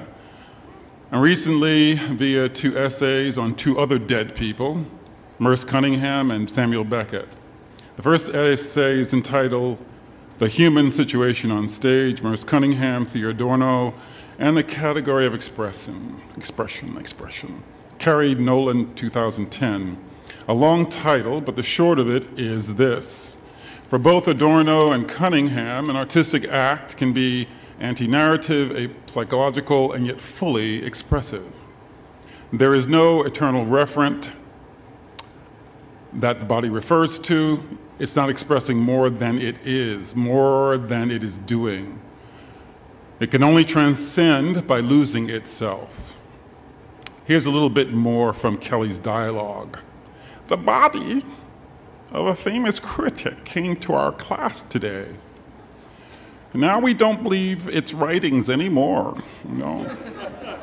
Its writings became theater. We would never make that mistake. No, we would never do that. We would never give ourselves a physical manifestation. So our voice just keeps living and living and living and living in abstraction. Let's see, what's the second essay is by Janet R. Malcolm. She wrote an essay called Matters of Memory, and 2 plays by Samuel Beckett, Crap's Last Tape, and Not I. Now, Malcolm is primarily concerned with Not I. Now, Not I, if you've ever seen the play, there was a film made with Billy Whitelaw as the mouth. The play is entirely, the one character is a mouth, and it is 10 minutes long. Here is something from that play. She did not know what position she was in. Imagine what position, whether starting or sitting, but the brain, what? Sitting, kneeling, was the brain? No, what, lying? Yes. The words and mode of address differs from Kelley, but the problem regarding what to do with the body persists. What to do with the body. And the attempt to solve this problem by talking, just talking and talking. So, let's see. Malcolm says this about Not I. She says, the performance enacts the multiple dislocations of narrative from consciousness. Thus, the mouth becomes an object, not a person, and the voice is its life. The great achievement of not I is a blurring of the edges of the body and the body's very absence. Okay, all right, what are we talking about here? I'm supposed to be moving these slides. Let's look at what we've got here. It's Cunningham, there's not I, Kelley. Okay. All right, where are we? Defining. All right, Kelley. Kelley's definition of the body is about instability via the criticism of another. So like Bob Dylan, that he or she is too much body, or that body bodes not well for this one or that one, or makes us ill, or gets in our way. But we would never have a body. No, not us. We would never do that. We would never let a body get in between us and expression. For all Kelley's interest in the body, he's very ambivalent about how to be a body. That's why there's so much excess.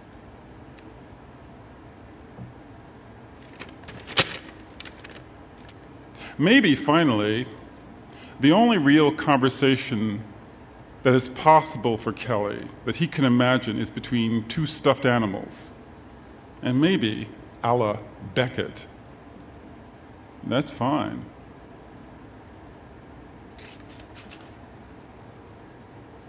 Daniel Buren, the real pants shitter. And there's our man again, okay.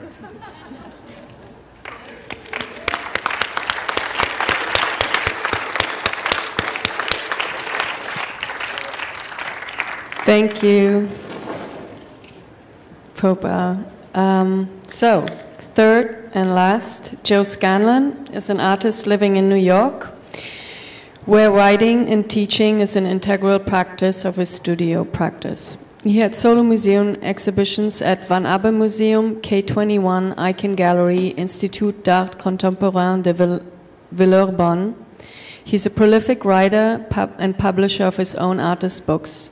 He's currently professor of art and director of the program of visual arts at Princeton University, where he taught a course on amateurism, where Kelley was a big part of that course. And I was just told that this afternoon is actually the last class in this course, so we have some students here.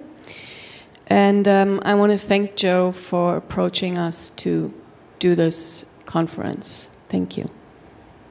So the work that I chose to talk about is impossible in 5 minutes, but in some ways it's a quite easy work to talk about because it sets up some very clear and almost riposte contrasts between what any of us do as artists and what the whole history of art has endeavored to do, at least in the modern era, and all the practice that we have come to call the avant-garde, and then what other examples there are, we might say, that one might play against this practice and this history that we're all part of. So this is just a shot of Mike Kelley's Pay for Your Pleasure from 1988. It's upstairs on the 3rd floor here and has been shown in, I think, maybe 12 or 15 different cities since it was made 25 years ago. And in every city, it's a condition of the work that the artwork of a criminal, preferably a serial killer, is included as part of the installation. So I think in something that perhaps Kelley didn't anticipate at the time, but turned out to be quite convenient, is that you can wander into almost any city and find a serial killer who's making art. So here are just some details of the installation upstairs, a few people that I photographed whose comments I find particularly amusing or banal. If you don't know the piece, the structure is that 49 great artists and writers and thinkers and philosophers from all of history are assembled and presented in a somewhat populist banner array. It's almost like a cavalcade of great thinkers. And all of them are commenting on the value of evil and destruction and bad behavior and mayhem as essential parts of being great achievers and great thinkers and great artists.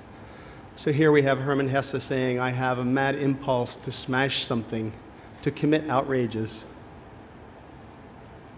Another shot, just to pull a few people, that's Michel Foucault in the middle, saying, the madness of desire, insane murders, the most unreasonable passions, all are wisdom and reason, since they are part of the order of nature. This is Piet Mondrian. I think the destructive element is too much neglected in art. Now, what do we think, or what do we think this work wants us to think when we hear Mondrian saying that the destructive element is too much neglected, and then we think of the apex of his practice and his own thinking? It would strike me that what Mike Kelley and the piece set out to do was to call bullshit on certainly the avant-garde. And we can say bullshit in a barroom sense, or we can approach it in a scholarly fashion. So this is a quote from Henry Frankfurt's book on bullshit, which was a very much talked about modest treatise that was written in 1996, and he's a philosopher emeritus at Princeton. And I think what Frankfurt says about bullshit applies to pay for your pleasure, and at least the tree branch view that we can have of the artists whom Mike Kelley has assembled. What the bullshitter hides about himself is that the truth value of his statements are of no interest to him. The bullshitter has no intention, has no intention is either reporting the truth or of concealing it. So I wanted to step back and look at the original manifestation of this piece. This is a shot from the corridor outside the Renaissance Society at the University of Chicago in 1988, where the piece was first produced and shown. I think it was interesting that it was an academic environment, and I think that Mike Kelley had quite a few laughs to himself at the transparency with which many scholars and teachers came and just had a kind of swooning moment when their favorite subject or favorite person of study had been valorized as such, and maybe could only see it in that way, as a kind of valorization. Another view of the shot at the Renaissance Society. And at that time, perhaps the maximal effect of this, I guess you could call it the catalyst of the piece, is this artwork that is supposed to be included by a serial killer or a criminal. And in Chicago, it was a painting by John Wayne Gacy. At that time, Gacy was still alive. He was still in prison. He had been up for parole several times. All had been denied. And if you aren't familiar with Gacy, Gacy was a mid-level functionary in the Chicago city government who liked to dress up as a clown and do children's parties on Saturdays and Sundays. And at one point, they found 33 children's raped and murdered bodies in the basement of his house. And he was convicted and sent to prison. And part of his rehabilitation in prison was to become a painter. And I think in this work, and in Mike Kelley's thinking, the irony of that was too much to let lie. So with, I think, great effort, because another, I think, unanticipated idea that came out of the piece was that it was very hard to get a painting from John Wayne Gacy. because the waiting list to buy one was so long. And I don't know how Mike did it, but he somehow got up far enough in the queue to get this painting in time for when this show was on view in Chicago. So I think it's good to visit Frankfurt again. Thus, the bullshitter may not deceive us about things or his understanding of them, or even intend to. What the bullshitter does attempt to deceive us about is his enterprise. His only indisputable characteristic is to misrepresent what he's up to. And I continue to really love this piece and puzzle over it, and as time has worn on it, I feel compelled to call bullshit on Mike Kelley a little bit. And I think he would be happy to be called out on what is set up as a really like a preposterously false comparison that the piece makes. So here's the bracket, we could say, that work operates in. On the left, we have the Mondrian, which is a pinnacle of modern avant-garde production. And on the right, we have a painting by a serial killer.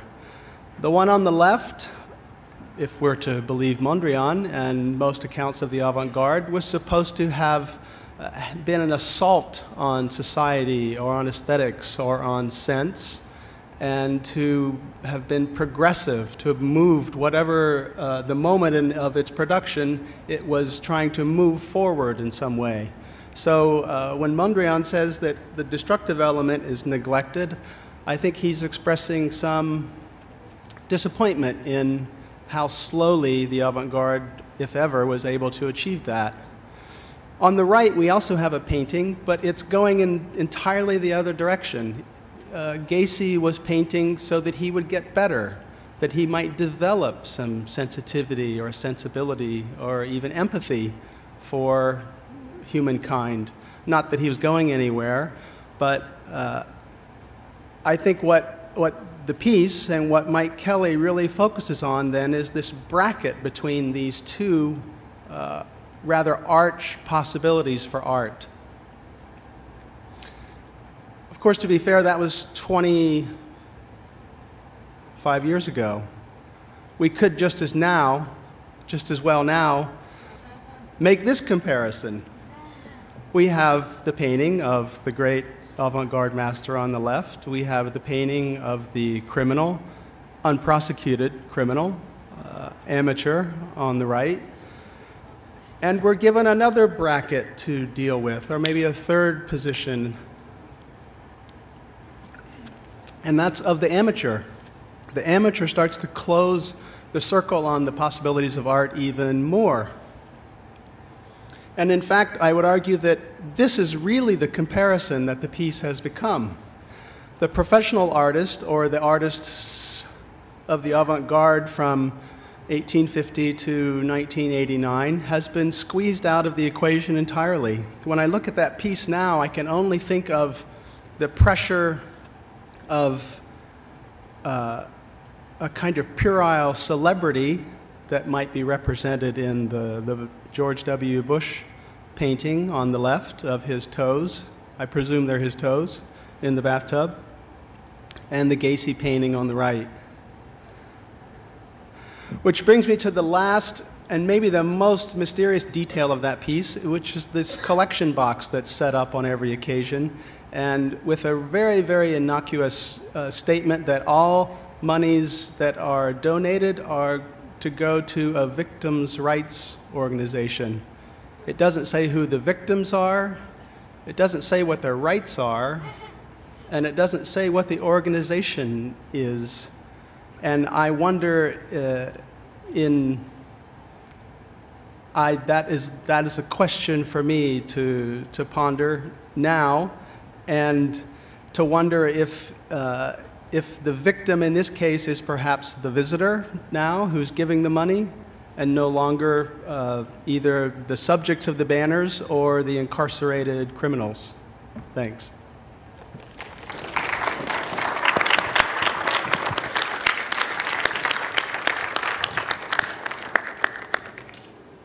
Thank you, Joe.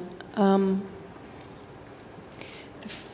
first thing that I wondered about when you all told me about which pieces you picked was that they were actually all very close in time. I believe the Pay for Your Pleasure is 87, From My Institution to Yours is 88, and Pope Al, the dialogue number 1 is 91. In the building, there's a range of 40 years, more or less, of work. So it struck me as kind of peculiar or particular that you all chose these works. Do you think there was something very happening around that time in Kelley's work, or why you were drawn especially to those pieces?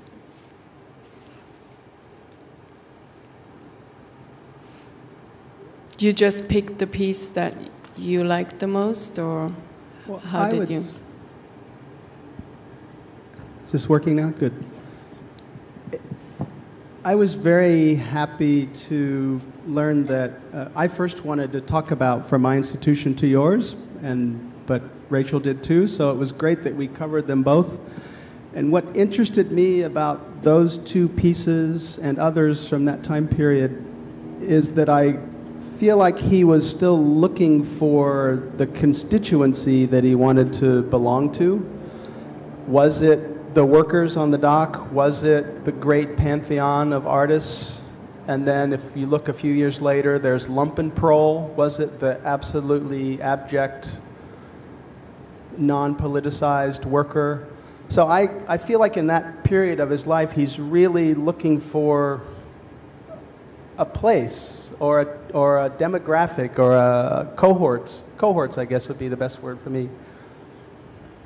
Another thing that they all have in common is, we talked about it already a lot today, the role of the amateur, or you called it once the hidden producer. In Pay for Your Pleasure, it's the criminal who starts painting in prison. From My Institution to Yours, it's the dock workers or the secretaries who have pin-up works in their offices. And then Dialogue 1 is one of the Afghan pieces, which relates to the stuffed animals, but also the craft. You just taught this class on amateurism. What was your angle on Kelley? And you also talked about it in your presentation. We didn't really get to Mike Kelley. We're getting to him today. This is our last class. But what we did talk about a lot in the class was inclusion and exclusion, how you know what you're looking at if you're an amateur, and then if you are, how one becomes a professional amateur, especially in the art world. And that would be something that I would definitely talk about with Mike's work, was the fact that he did, in a way, become a professional amateur. Would you agree, Rachel? I mean, in your talk, I was very interested about this idea of, I think you called it generosity, like all these motifs of open doors, openings, and how it puts the audience or the viewer in a very particular position. Pope Al's piece has 2 chairs for the audience, or the educational complex has this mattress where people should lie under. Is that something that very interests you? I wasn't paying attention. But if you're talking about things being simultaneously inviting and repulsive, and simultaneously, like, that's what I meant, like, come on in, watch the movie, it's unbearable. Or, and then you're being pushed out again. Go into the Oregon shack. I mean, it's, this kind of push and pull, but then also the question, and I didn't say it, but that image I found online of the tourists looking at the Diego Rivera murals, and is it awe? I mean, they're looking up.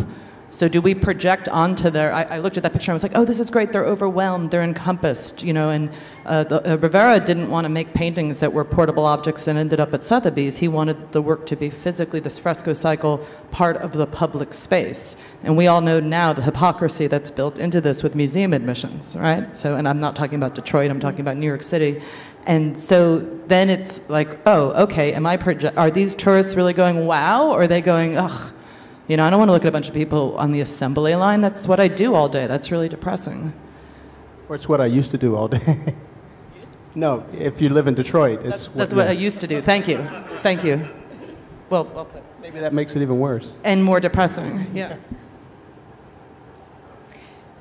And Popal, you brought up a whole nother perspective on the show's been up for 2 months, and I've worked quite a few people through the show, and it's quite remarkable how everyone reads it very personal and tries to, I'm sure it also has to do with Kelley's recent death, but really tries to read personal clues into the work. And I'm very, in a way, grateful that you brought up Beckett and Cunningham and the idea of actually really disimpersonalize the work, or there's the mouth without the body, or Cunningham is trying to find this dance that has expression, but it has nothing to do with the expression of something interior. Can you talk about like seeing that work first? Where did you see it first? And yeah, when I first saw the dialogue piece, the boombox wasn't playing. And I think that was very generative for me, because his voice didn't get in the way. I mean, nothing against Kelley, but it was interesting to see it. It was only years later that I even learned there was a text. And it was interesting to be able to have a life with the piece when there was language already, I thought. You know, he'd set it up so well that you could imagine whatever you liked. Of course, tinted with his shadings of the kinds of toys he used, or the blanket, or even the type of boombox. So I thought that was very smart in and of itself. And I think that's the emptiness that I found in it. But then later when I read the text, I thought that's very smart too. But then when I heard his voice, I thought, well, maybe that's too much. I don't know. I mean, I think it's out of respect that I bring in these other people, because, you know, I think he's the kind of person who, it's like working with performers, you know. You ask a performer to do something on stage, and you know it's going to be risky. And it takes a lot of balls to do that in a way, you know, or you just don't give a shit, or you do, right? And so I think that he's the kind of person who takes, how do you say, he's very driven by the personal. So that's part of the struggle, is how do you cathect that stuff without it being the stuff? And I think that's an interesting problem, that he chose to be personal, but then found a way to have it be something he could share. And I think that's a tough problem.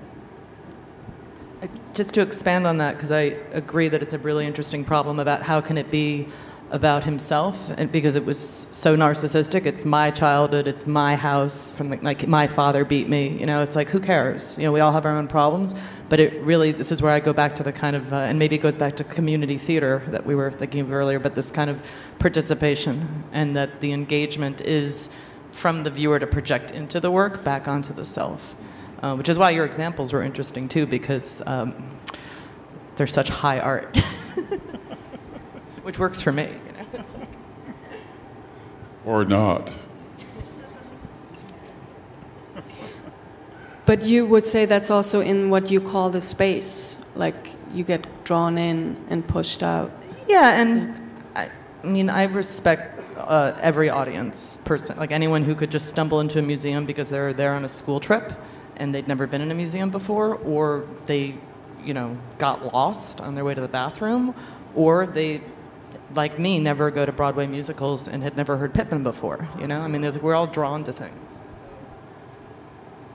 And just about high art examples, it's funny that the text, I didn't have time to go through the one about Cunningham, but that was when he was starting out, and he didn't know how to sequence anything. It's really funny, and he used to tell the dancers, you work out the phrases and I'll sequence it. And so, that's why I was interested in it. I didn't have time to get into it, but he was trying to figure out, how do I make a dance? And that's why I was sort of interested in that. And with Beckett, he was dying, so maybe at both ends of it, we think harder. I don't know. Death's coming, the train is coming at you, or it's leaving the station, I don't know. But Joe, I'm not sure I really understood your presentation, the part of the bullshitter, but you basically called Kelley out to bullshit and pay for your pleasure? Well, I think he became one of those artists in the corridor that he, in the early on, was calling out. But I think it's something that we do when we're young and brash and want to take a piece out of the thing that we want. Certainly Mike is, as much as anyone, was about killing the father, and he became the father. And I don't know if he ever really liked that position, or I think he struggled with it. And I guess I've come to think that that piece isn't about evil or destruction at all. It's about a kind of inevitable popularity, or almost maybe he could see a no-win situation even from then, of like, well, I can continue to just make these miserable, painful, awkward performances and objects and have them be that, or I can become Mike Kelley. And I don't think I think both options are really fraught. And so I guess maybe it's a little harsh to call bullshit on him, but to wonder out loud, what is there no choice? Or why were those the only two choices?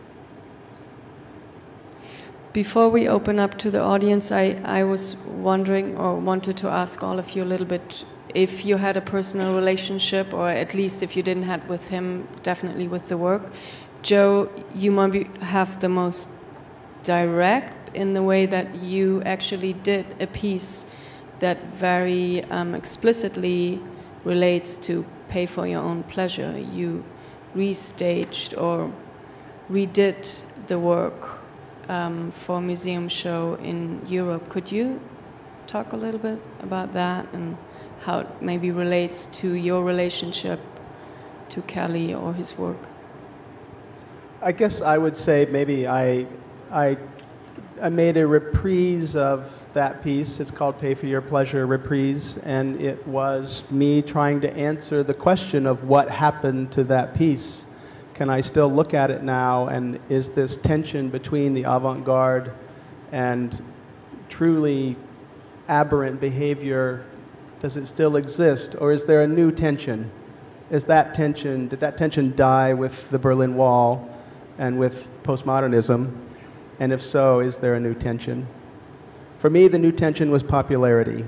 So the piece was kind of the flip side of, if his was about destruction and evil, mine was about doing the most good for the most people, and that being the best idea of art.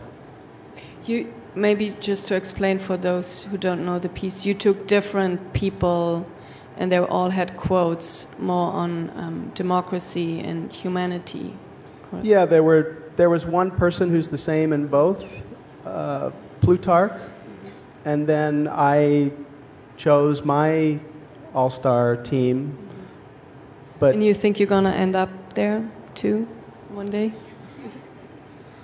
Well, I think now the question would be, which one would I end up in? Because I don't know.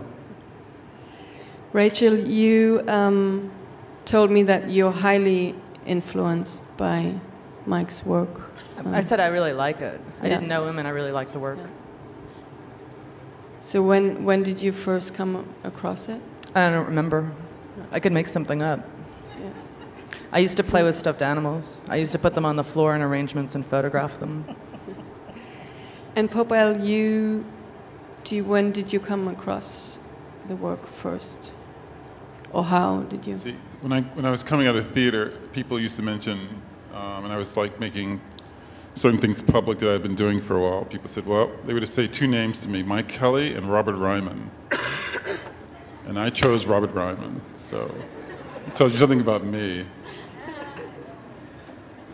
Can I comment on something that Joe said, Yes, and then please. go to the audience and see what the audience thinks? And just to clarify, we had an email, we all had to choose one piece, and I said to Jenny, oh, I really want to talk about mobile homestead. And she said Elisabeth Sussman was talking about homestead. And then she said that Joe is going to talk about pay for your pleasure or from my institution to yours. Why don't we get Joe to talk for pay for my pleasure and you could talk to my institution? And I thought, oh, that's great, because I didn't know the piece, and it's the first thing you see when you walk to the museum, and I really liked it. So I just wanted to clarify that point. And about mobile homestead, because I think what Joe talks about, which is difficult, which happens to all artists. I mean, let's not talk about the Rolling Stones, the fact they still perform. You know, we all get older and suck. That's inevitable. So this is the failure in his work that I think I see at the beginning. And art, I mean, Joe, you know this, stuff looked different in the 90s, right? So stuff looked different in the 80s and it looked different in the 90s, and the idea of radicality and the idea of production value and things that might be a turnoff by candors and blah, blah, blah, I think is almost repaired. And I was thinking by Mobile Homestead. And I was thinking about the way that Elisabeth outlined this thing, and I wrote down that she said that Mike said it was performed in bad faith.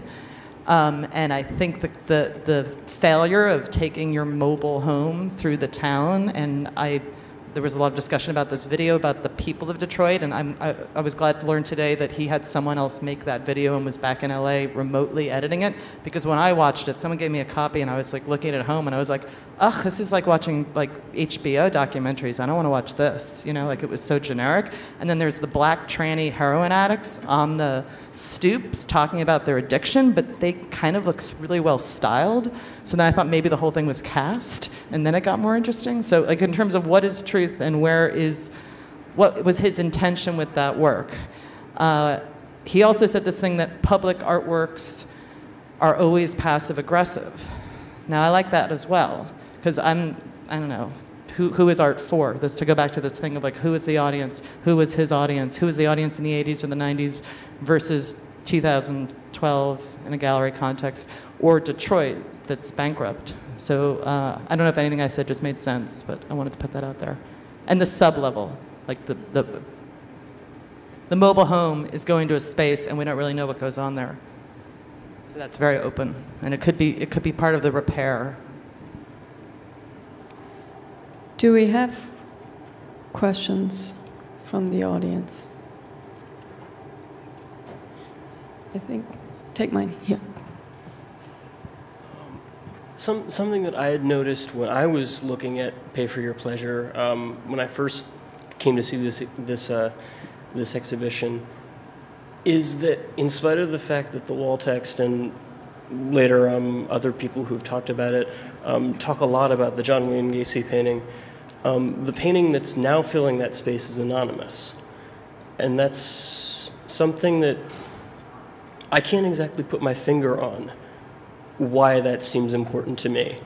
But it seems almost as if it sidesteps something of the impact that the piece could have within the context of an exhibition. I mean, like you'd spoken about the kind of anonymity of the donation bin. I don't know. Or maybe it's not that it sidesteps it so much as that it mirrors the two anonymities so effectively that it kind of like allows the more seamless reading that you gave us. Would you like care to like either, I would love to hear from you like who actually was the painter, or just hear from the rest of you like if you think that there is any kind of an impact that gives this piece. I didn't put the show together, but I was told it's from a criminal called Arthur Scarcrow, I believe. Chris, are you here? Shawcross.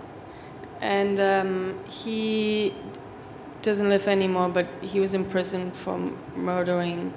And if I understand correctly, that every iteration of the piece being installed needs a different painting by an amateur criminal painter. Maybe, Joe, you want to? I don't know, actually, if I assume every time it's shown that painting has to be purchased, but then whether they all become a cache of paintings back at LA MoCA, which owns the piece, I don't know. That would be a question for MoCA. It seems to, if that's the case, then it's the piece itself is kind of collecting that type of production over the years. About the anonymity, I mean, I agree with what Rachel is saying. I think I just have to come to, I love that piece so much that I just have to come to terms with that the time has closed on it, and I'm looking at it in a bell jar now. It doesn't have any active effect. It doesn't catalyze anything. It's a mausoleum piece. Which is also, I loved your, to actually have a Mondrian and just say, this is a destructive act, you know? I mean, to tell a young artist that is always impossible, right? To explain that avant-garde gesture now, when we, you know, does that extend your thought a little bit? Like how we experience Mondrian now? Yeah, sure.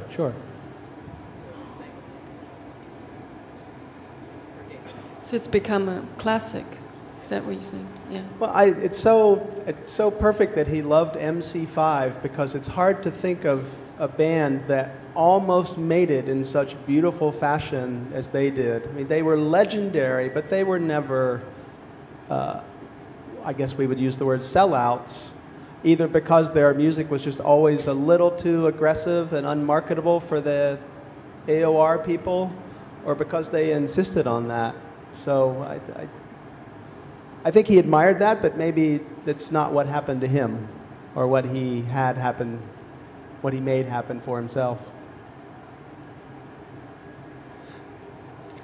There's another question. This is less a question than a comment. It seemed to me that, Rachel, you set up the dynamic of Kelley in terms of intense repulsion, intense attraction. And Joe, you see the dynamic as one of identification. He sought to identify the worker, the lumpen proletariat, that he was Oedipal in his identification or idealization of the father. I think that's completely wrong. I think Kelley really wanted to show us the dangers of identification and idealization. Personal, institutional, right on through. And that for me is the key. So in a way, there is a question, why do you think that? And why do I think the other thing? Well, I could point to numerous instances, even today, where a word has popped into my head that I would never have thought, which is the word genuine.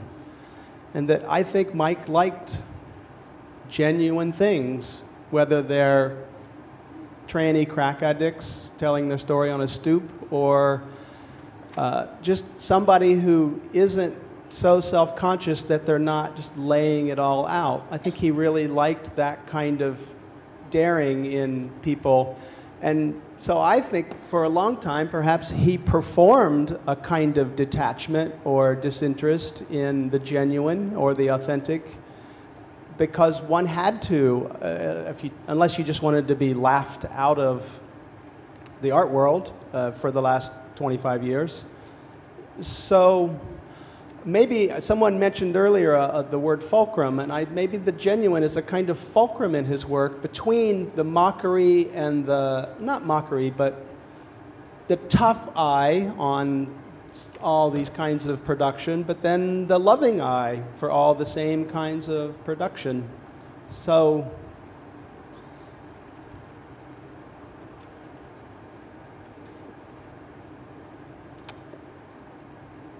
I think he was. I think the work struggled with the performance of itself, and given the context that it was made in. That's what I would say. He wasn't H.C. Westerman.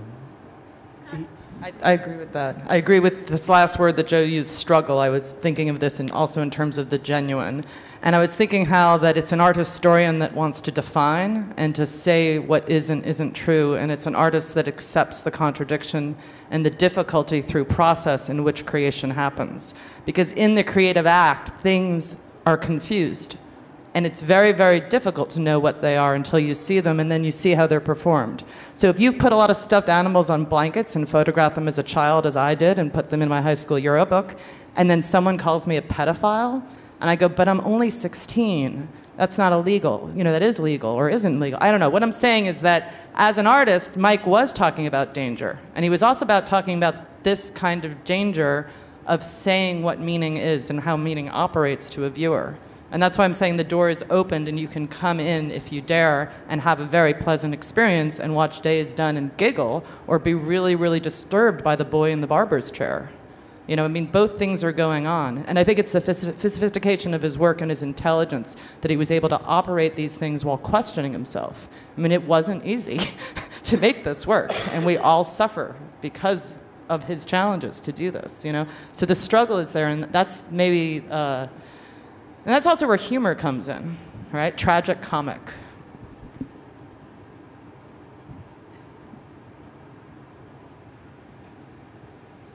I would agree.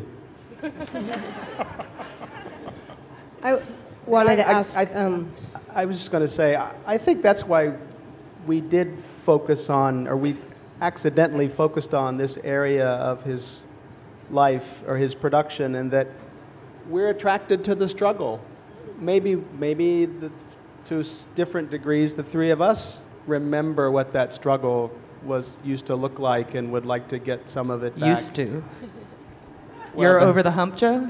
That might be the Princeton's question. treating you well? I'll leave it there.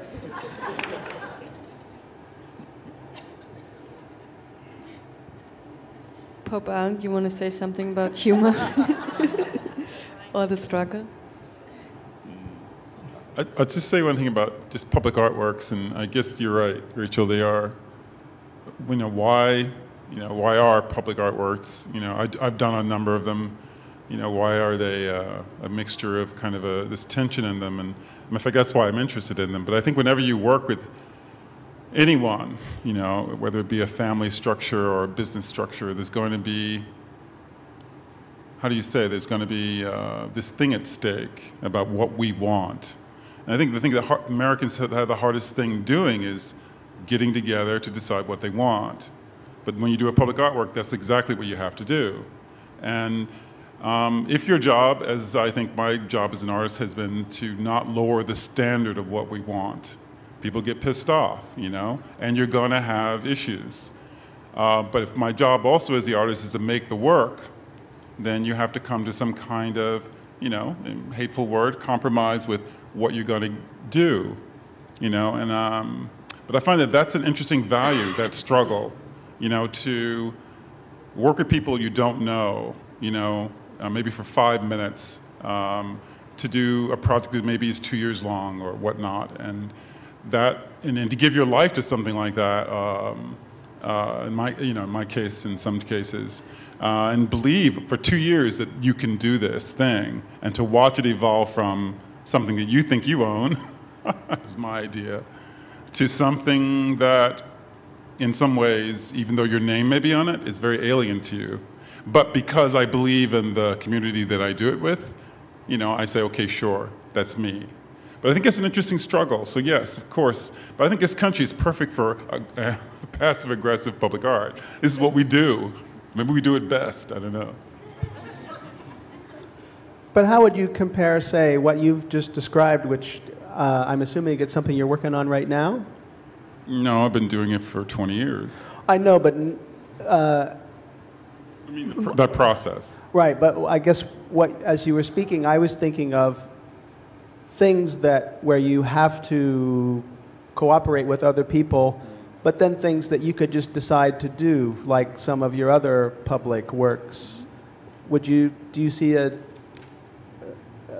contrast or a difference between the two? Or even if you're crawling up the street and someone has to, let's say someone doesn't want to get out of your way, that's also that negotiation?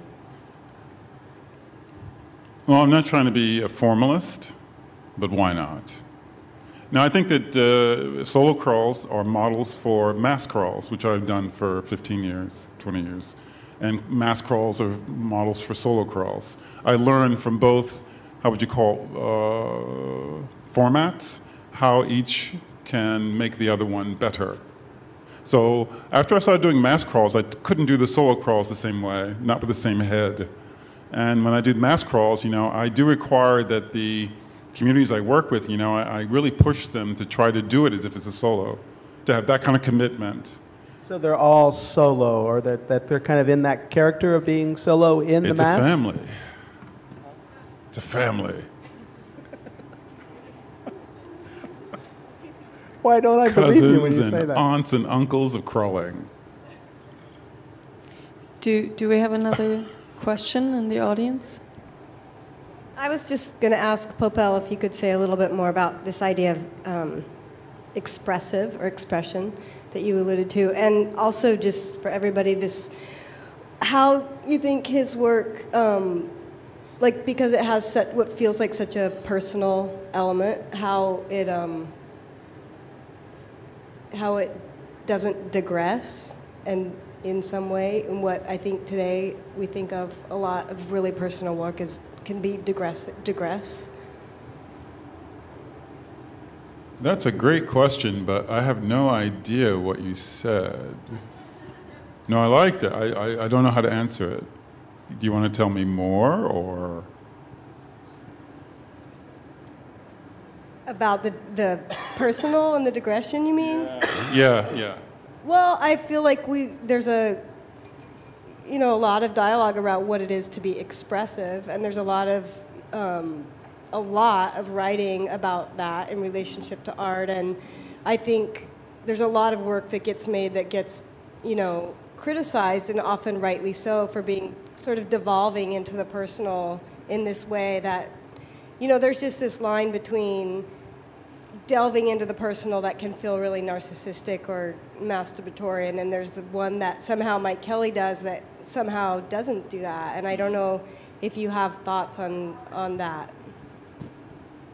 Well, yeah, I think, like I said, I think there are some Kelley works that probably slip more into not working, maybe because he is, and then there are some that he's found a way or a language to be able to share it with us through other modes. And I think that's the problem, of all artists that you have, is that, I think sometimes it's something funny when you're working with students and you're teaching, and they want to do something on their families. I say no, because it's very hard for them to separate from those people, so, or if I say yes, I have to be willing to go on that journey with them where I'm gonna ask them to go further, and they're not gonna want to go. Uncle Joe is not a pedophile. I think he may be one, but I can't go there, all right? So, and to ask a student to take that leap, to ask them to take that risk is quite, is that quite a request? So, personal expression, I think for artists, when you learn more about what expression is, you realize you don't own it, The more I express, and maybe it sounds like Beckett, the more I realize that I have no fucking idea what I'm saying. You know what I mean? It's like, the more you do it, the more you realize that it's so much beyond your capacity to get it. I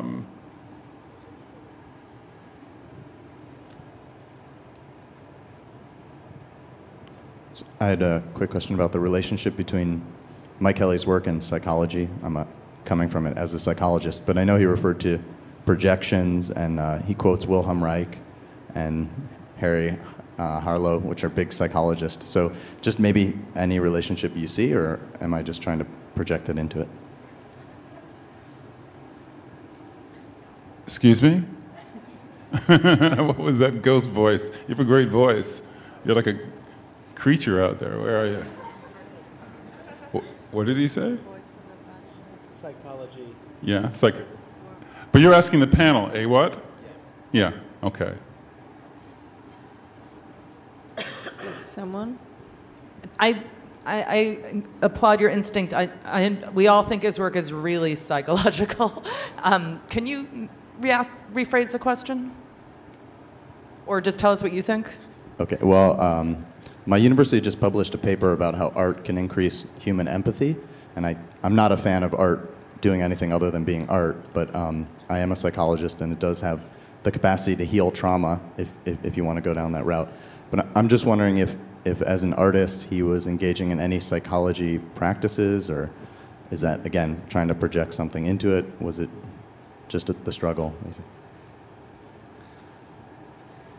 I only know that Mike Kelley's skepticism, shall we say, for something like repressed memory syndrome is on the public record, but was also a really fertile idea for him to mine.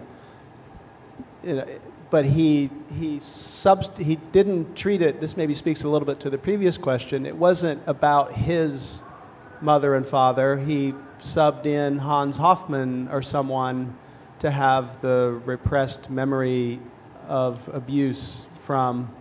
So I think one of the things that I really like about Mike's work is this instinct that he had to have the sock puppet do the heavy lifting, have the stand-in or the surrogate take some of the personalness out of the idea, but to keep all the weight and discomfort and psychological effect in it, just by putting it over there and having that thing enact it, not him and not his details, not his personal details. So I feel like I have a lot of access to those ideas in his work because I'm not looking at an autobiography. I'm looking at a condition that many people experienced or share, but it doesn't have a name or a face on it. I think we're actually up with our time. Thank you very much. And next is going to be John Welchman.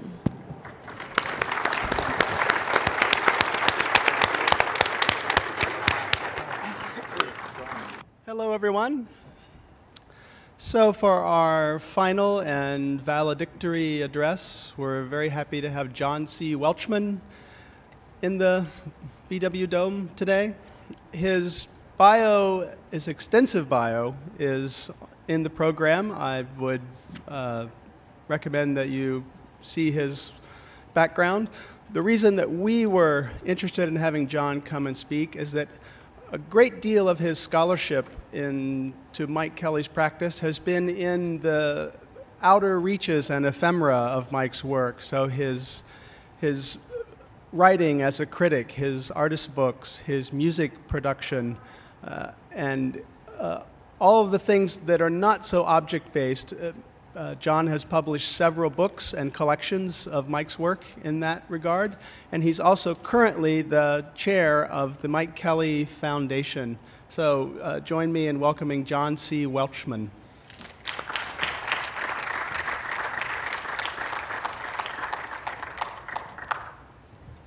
Well, thanks, Joe and Jenny, and to everyone at... oh, can you keep that on? That'd be great. Everyone at PS1 for organizing today's event, and thank you all for coming out on a nice, cold New York day, which is challenging for us all. Yep, good. I got some lights here.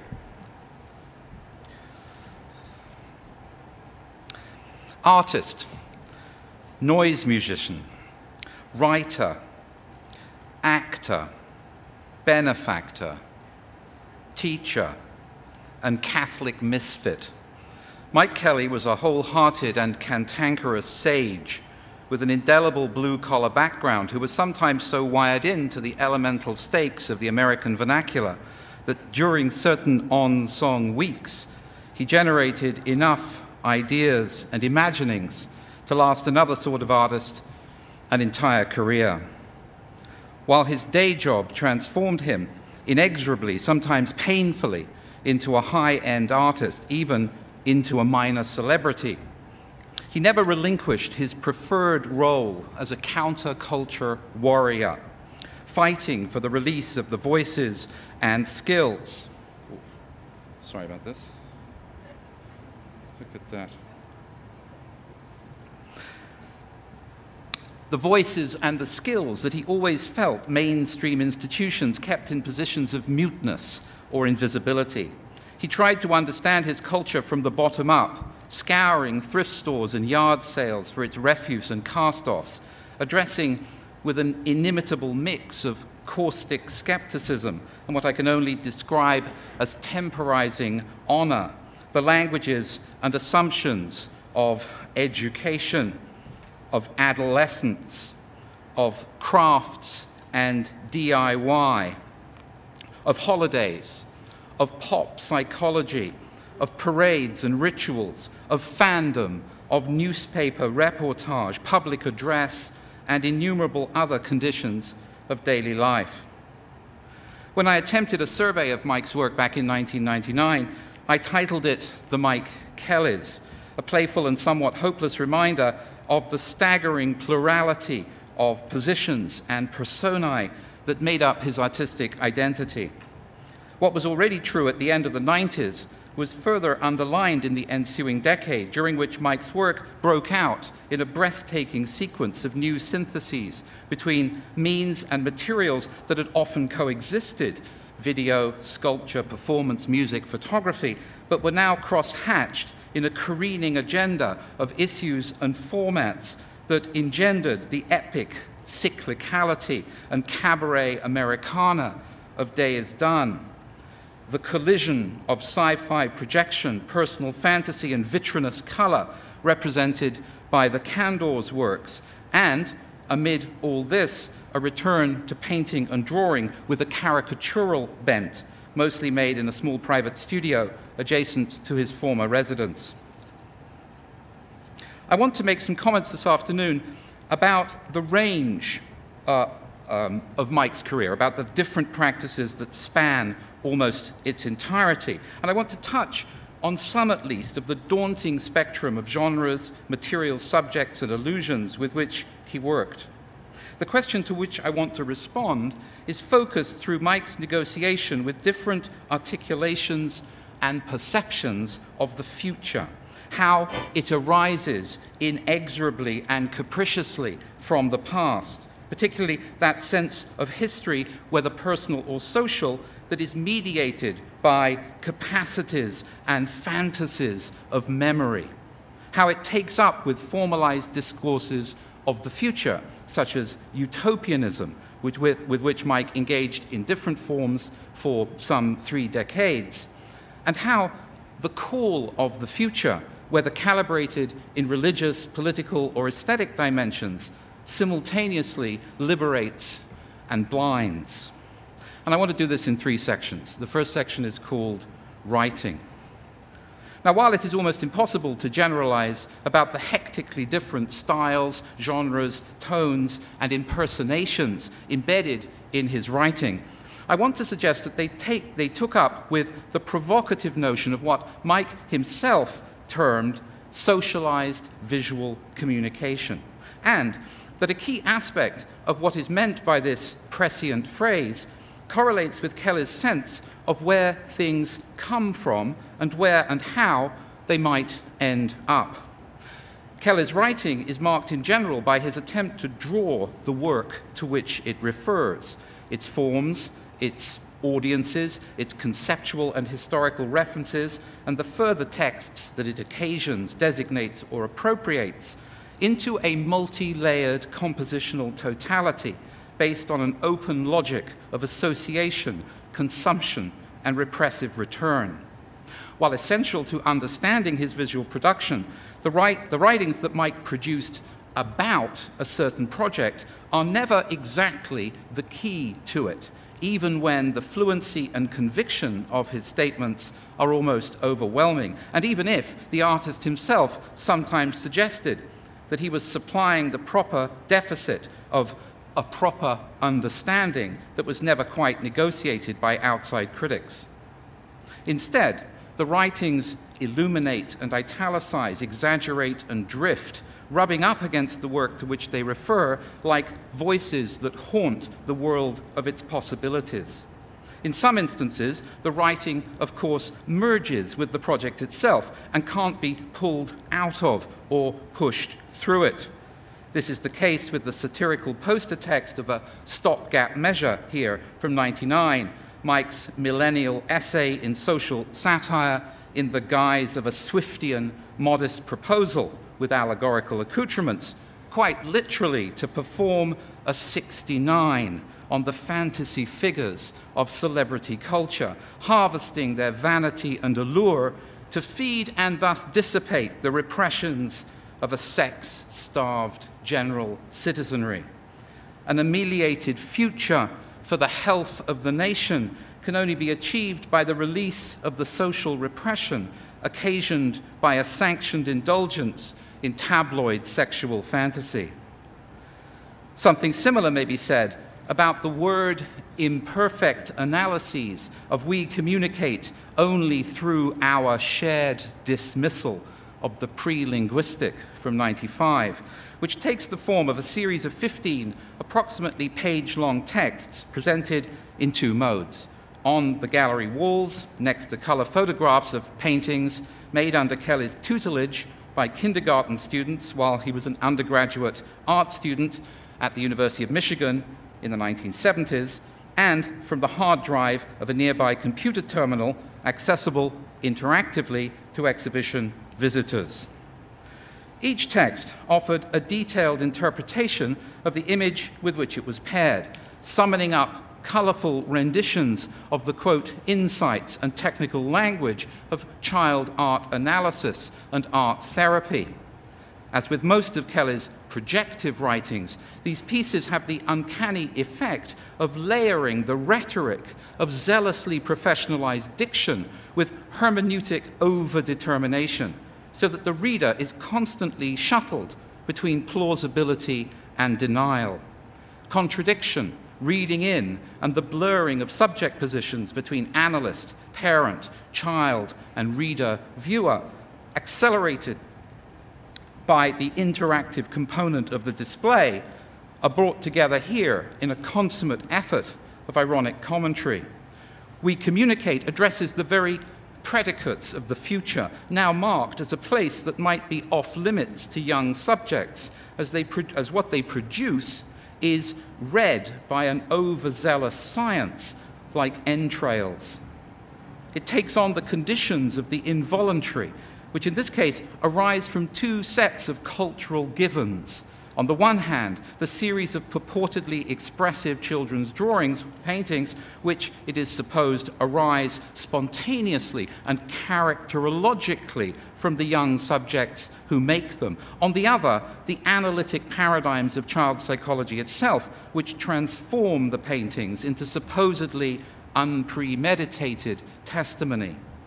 The flatness and neutrality of the photograph is the catalyst through which both the materials of the paintings and the theoretical apparatus that occasions their interpretation are forced to pass.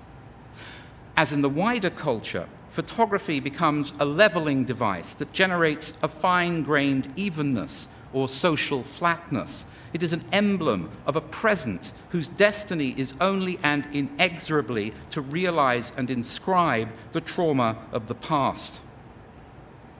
The ubiquity of photographic imagery is thus a kind of camouflage that disguises and then collides the apparently antithetical postulates which fire up the piece. First, it serves to massage the textural and other physical traits of the pictorial origins so that their surfaces can be trawled for symbolic depth. And secondly, it conjures a disparate sequence of children's paintings into an archival assemblage which can be subjected to generalized analysis. All of this converges satirically and disruptively on the very nature of the purportedly involuntary actions on which the whole project is predicated, the assumption by child psychology that such images grant access to the phobias and fantasies of the subjects who paint them, and that these disturbances once identified can be modified, dissipated, or even cured. By questioning the etiquettes of the decoding process that attempt to secure this assumption, Kelley is challenging some of the fundamental points of connection between will and reflex, the activities said or assumed to transpire in and at the intersection of conscious and unconscious states. He's also undermining the false futurism of the psychological method, outflanking its bid to engender betterment through prescriptive diagnosis and the production of properly standardized subjects. Now, in other circumstances of writing and reflection, Mike gives us something, whether a position or a personification, that we could never imagine the work might possess, and goes on to make its apposition virtually inevitable. This is the plot or the ruse behind Mike's writings, egging us on to weave our own critical fantasies through the network of salient orientations he conducively lays down. The work is addressed to a future conditional that eventuates in the reading process itself. It's not a question of what will transpire, the hard-wired future, but of what might take place according to any number of projections, reconstructions, personifications, and conjectures. Some aesthetic high points from 1991 seen here was written, Kelley noted, in lieu of a biographical statement for inclusion in a monograph.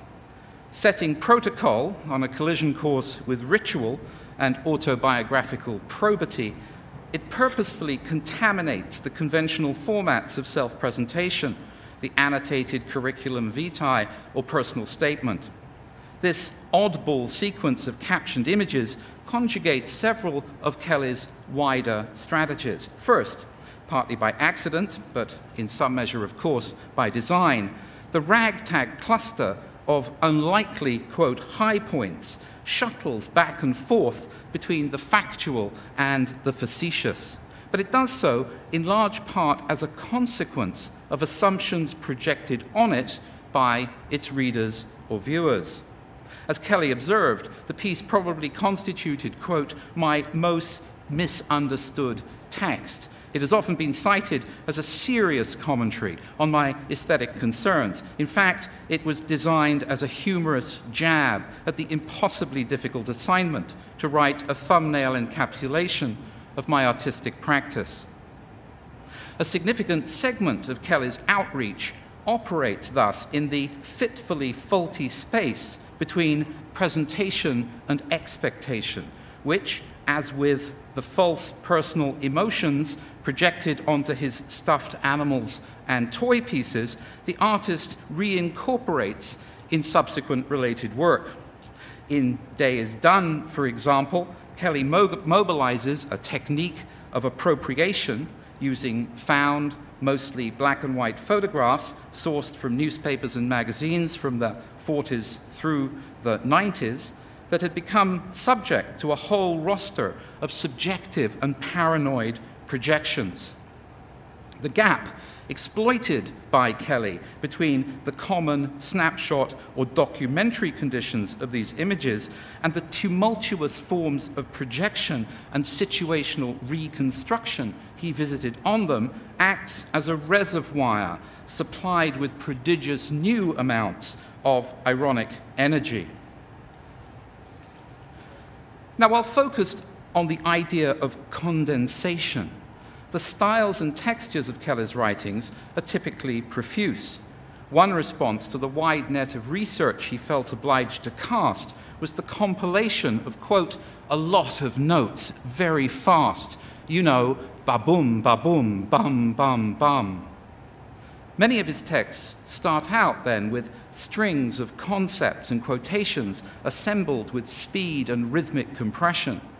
Often departing from these concentrated clusters, the spectrum of Kelley's styles ranges from an expository mode, trying, quote, to explain to people what I'm up to in a very clear way, mostly reserved for catalog essays and commissions, through the explicit corruption of this clarity, using parodic forms of, quote, pseudo-exposition and high flights of fantasy, right through to the penning of what he called wild manifestos, like going home, going home. Each mark on this gradient of types is ranged against a particular aspect of standardization. Exposition is set against standard interpretation, critical consensus, received opinion. Pseudo-exposition utilizes but then derails the standard formats established for critical and artistic writing, while the more excessive moments of Kelley's own textual production merge document and fiction, common sense and reverie in fusillades of ironic moralism or parodic social zeal. Kelley saw the very notion of what was standard as a kind of revenge of the future over the present, and a standard bearer for their mutual defeat of the past. The standard offered then a measure of evenness and anodyne ineffability that signaled the triumph of the safe and predictable over the travails of becoming.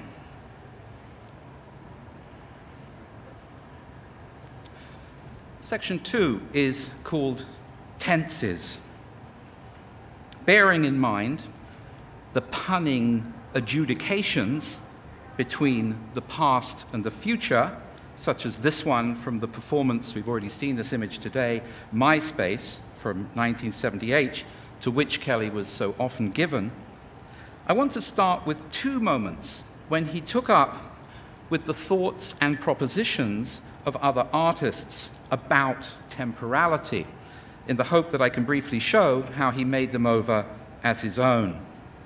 In a work we've talked a lot about today as well, Pay for Your Pleasure, Kelley cites a poem by Francis Picabia. Here it is.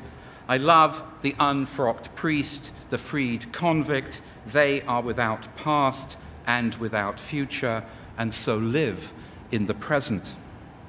Picabia signposts here two eventualities in which subjects who are probably possessed by their avocation, a life of crime or religious service, are presented with the opportunity to change by being ejected or released from the institutions that bound and administered them, prison and the church. Picabia tells us, with whatever measure of irony, that he loves the persons and their situations thus presented at the threshold of their new eventualities, presumably because of the existential liberation they face through the possible obliteration of their pasts and the lack of a specific orientation toward another future. Of course, Picabia's verse is veined with Dada provocation on the one hand, and it is pressed into service by Kelley for the specific needs of the investigation of art, criminality, and bad behavior represented by Pay for Your Pleasure. But it does, I think, point to an allocation between the frameworks of past, future, and present, to which Kelley could, in fact, never accede. It is not so much that the proposition that criminals, abusive priests, and possibly those responsible for art live in the present. It's not that this is unworkable here, for there is evidence in Kelley's thinking that the tumult of personal and social history and a future meted out in quasi-fictive projections conspire to accentuate a traumatic present. From a Kelleyan point of view, rather, it is the very allocation of these temporalities, so that one is putatively separate from the others, that puts Picabia's formula into crisis. For the guilt, sin, familial trauma, and educational abuse of the past can never be suppressed or erased, even by the special forces of rehabilitation, radical change, or art itself. This is one of the several raw notes from Kelley's last major project, Mobile Homestead. A second example, Kelley curated a signal work by Edward Kienholz into the checklist for his exhibition The Uncanny, first staged in '93 and redone a decade later. The piece was called The Future as an Afterthought, 1962, and takes the form of a wooden pedestal flanked by what appear to be pedals from a child's toy and surmounted by a tightly clustered congregation of unclothed, strapped-in dolls. Now, it cannot be argued in any simple sense that the tagline of ironic deferral and implied trivialization arbitrated by Kienholz's title can stand in for Kelley's general attitude to the project of the future. The more so, perhaps, as Kienholz's tableau-formatted social allegories generally offered more literalized and directed forms of narrative or quasi-narrative commentary than Kelley's more opaque configurations, despite the fact that this particular piece has a concentration and singularity that's quite different from Kienholz's more expansive stage set-like scenographies. So, while Kienholz straps a whole population of figurative dolls into confinement, creating a readily suggestive emblem of incarceration or the loss of freedom, Kelley typically addresses the existential abstractions of the diminishment of liberty, as in the Samuel Beckett-like exchanges of his dialogue series. For example, this is a great coincidence with Popel's remarks earlier, not choreographed in the least.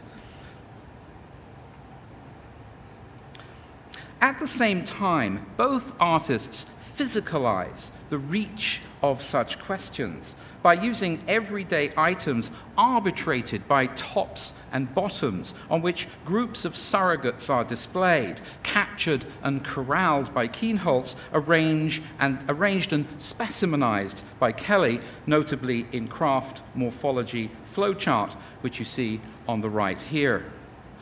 But there is also a resonance from Kienholz's titular phrase that carries over to Kelley's own temporizing sense of the future, in which that which lies beyond the now is sometimes viewed as dangerous or impossible, sometimes fatally flawed, and often unconsolably unknowable, or even irksomely unhappy.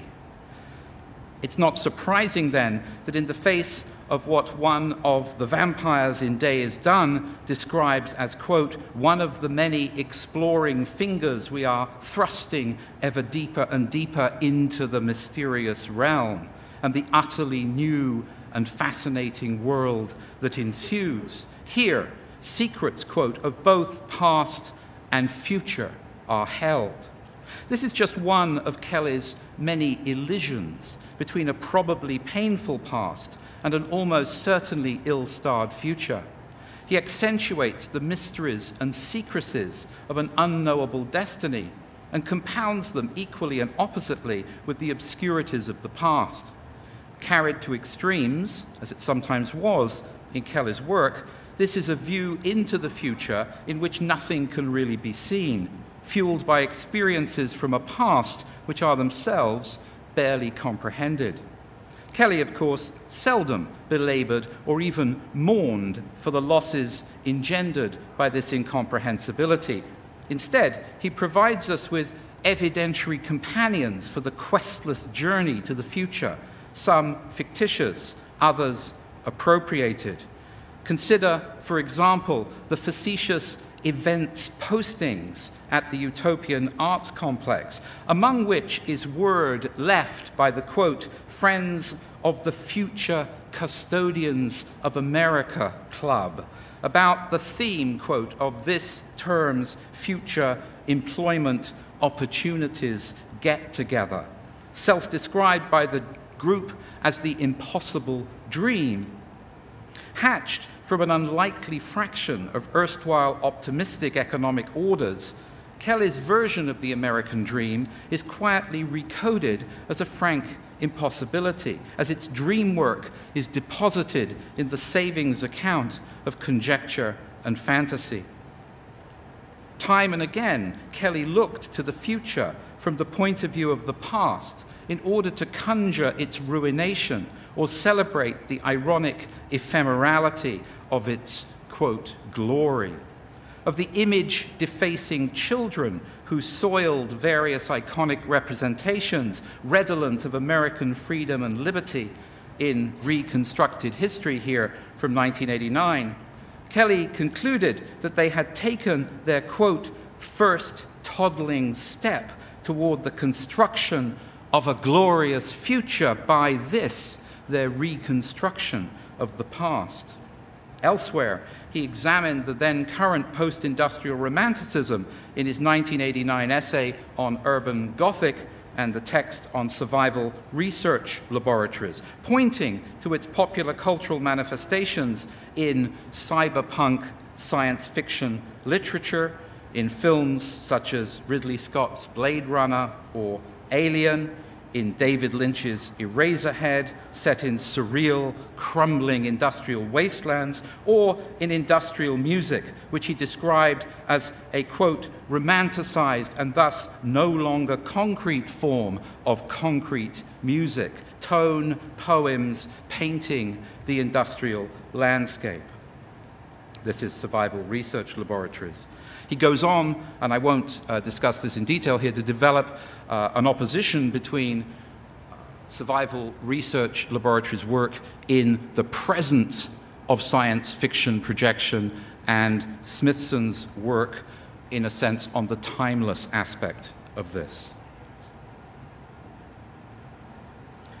Kelley thus temporizes and on occasions inverts our models of utopian speculation.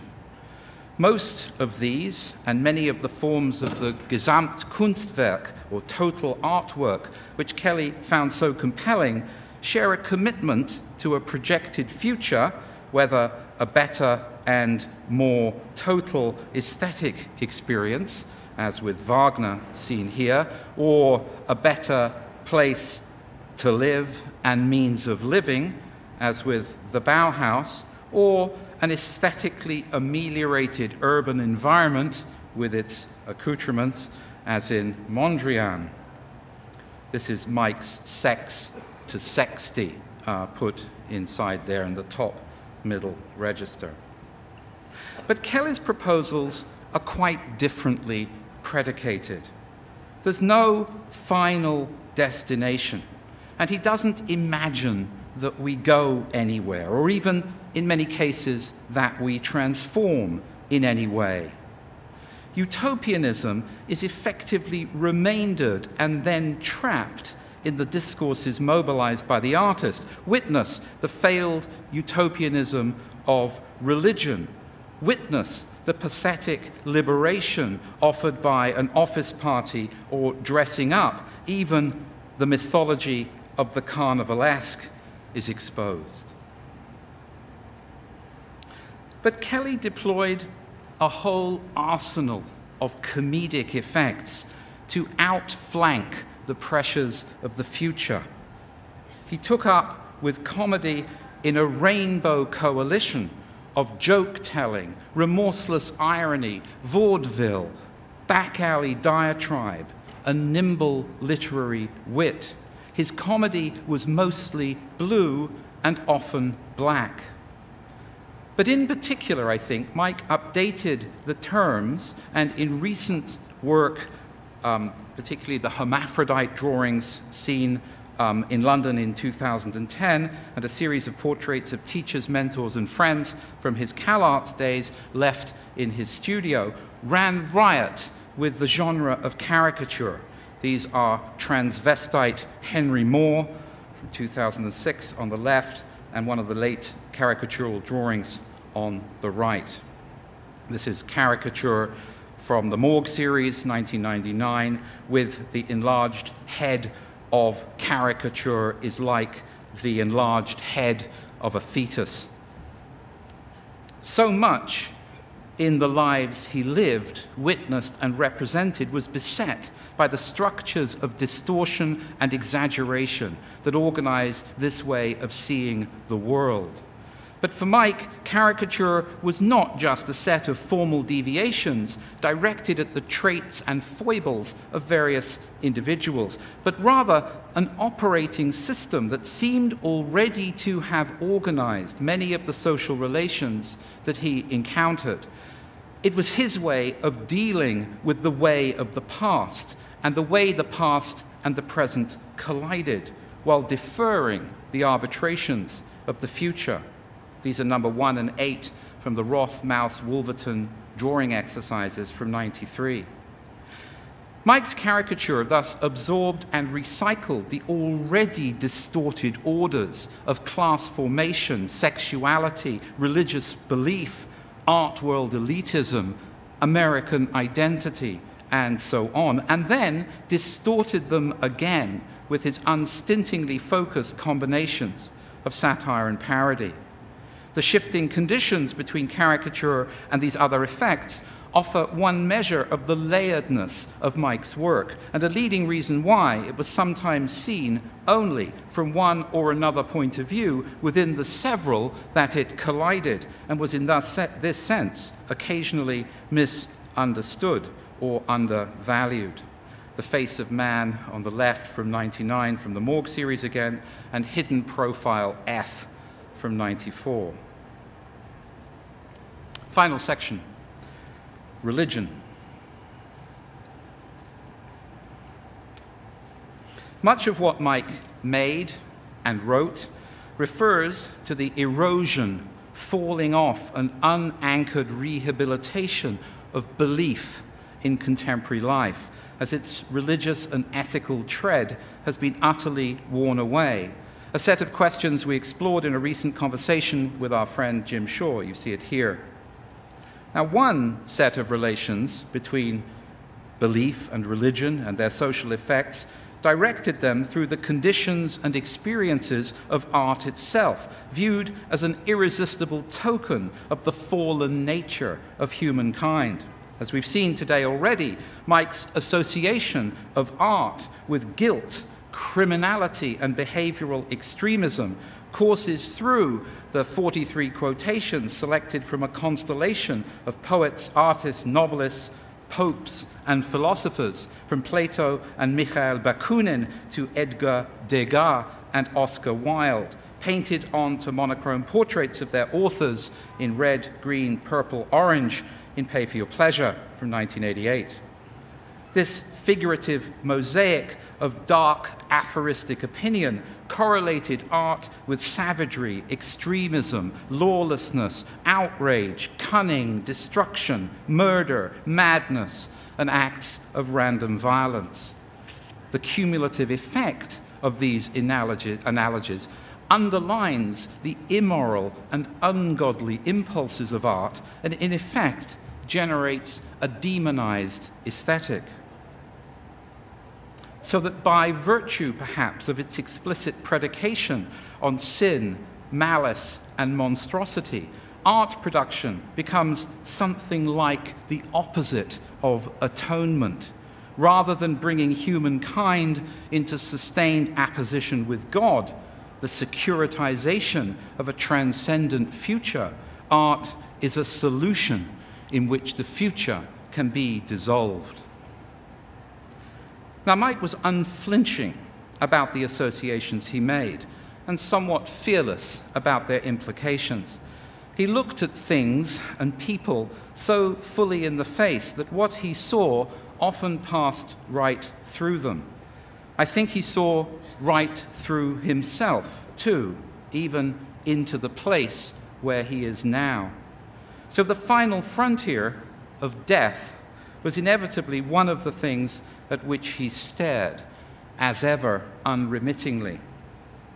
Perhaps his most profound investigation of spirituality, especially as vested in the banner form, arose from an installation relating to Plato's Cave, the trajectory of light in Plato's Cave, put on by Creative Time as part of Art in the Anchorage in 1995, which used banners explicitly to create what Kelley termed, quote, a more overt reference to the religiosity of the space.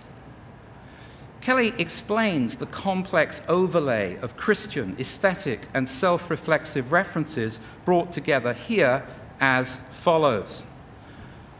I did a banner that was a self-portrait after the Shroud of Turin, which is a kind of banner, and also a banner that was an artist's conception of Mark Rothko's Bloodstain. I was also interested in the fact that Rothko's color system was the same as the Christian color iconographies for Lent. Now, this alignment of the artist's self-portrait with the much revered and disputed Vera Icon, or the holy face of the Shroud of Turin, looks back to the work of Albrecht Dürer, especially, of course, his self-portrait from 1500, often referred to as the Christ, and others who explicitly coordinated their own visages with the icon-like appearance and posture of Christ. As Joseph Kerner suggests, the omnivoyant en face pose of Dürer's self-portrait was fashioned as an emblem of the power of the individual, producing a mythic illusion between image and maker, producer and product, art and artist, announcing that it is in art that human labor achieves its ideal. That's Kerner.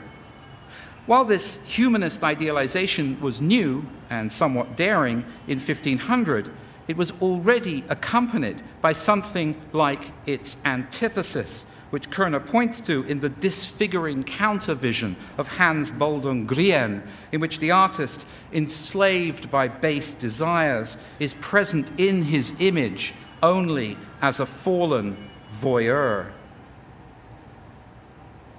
This is Grien on the left, Kelley on the right.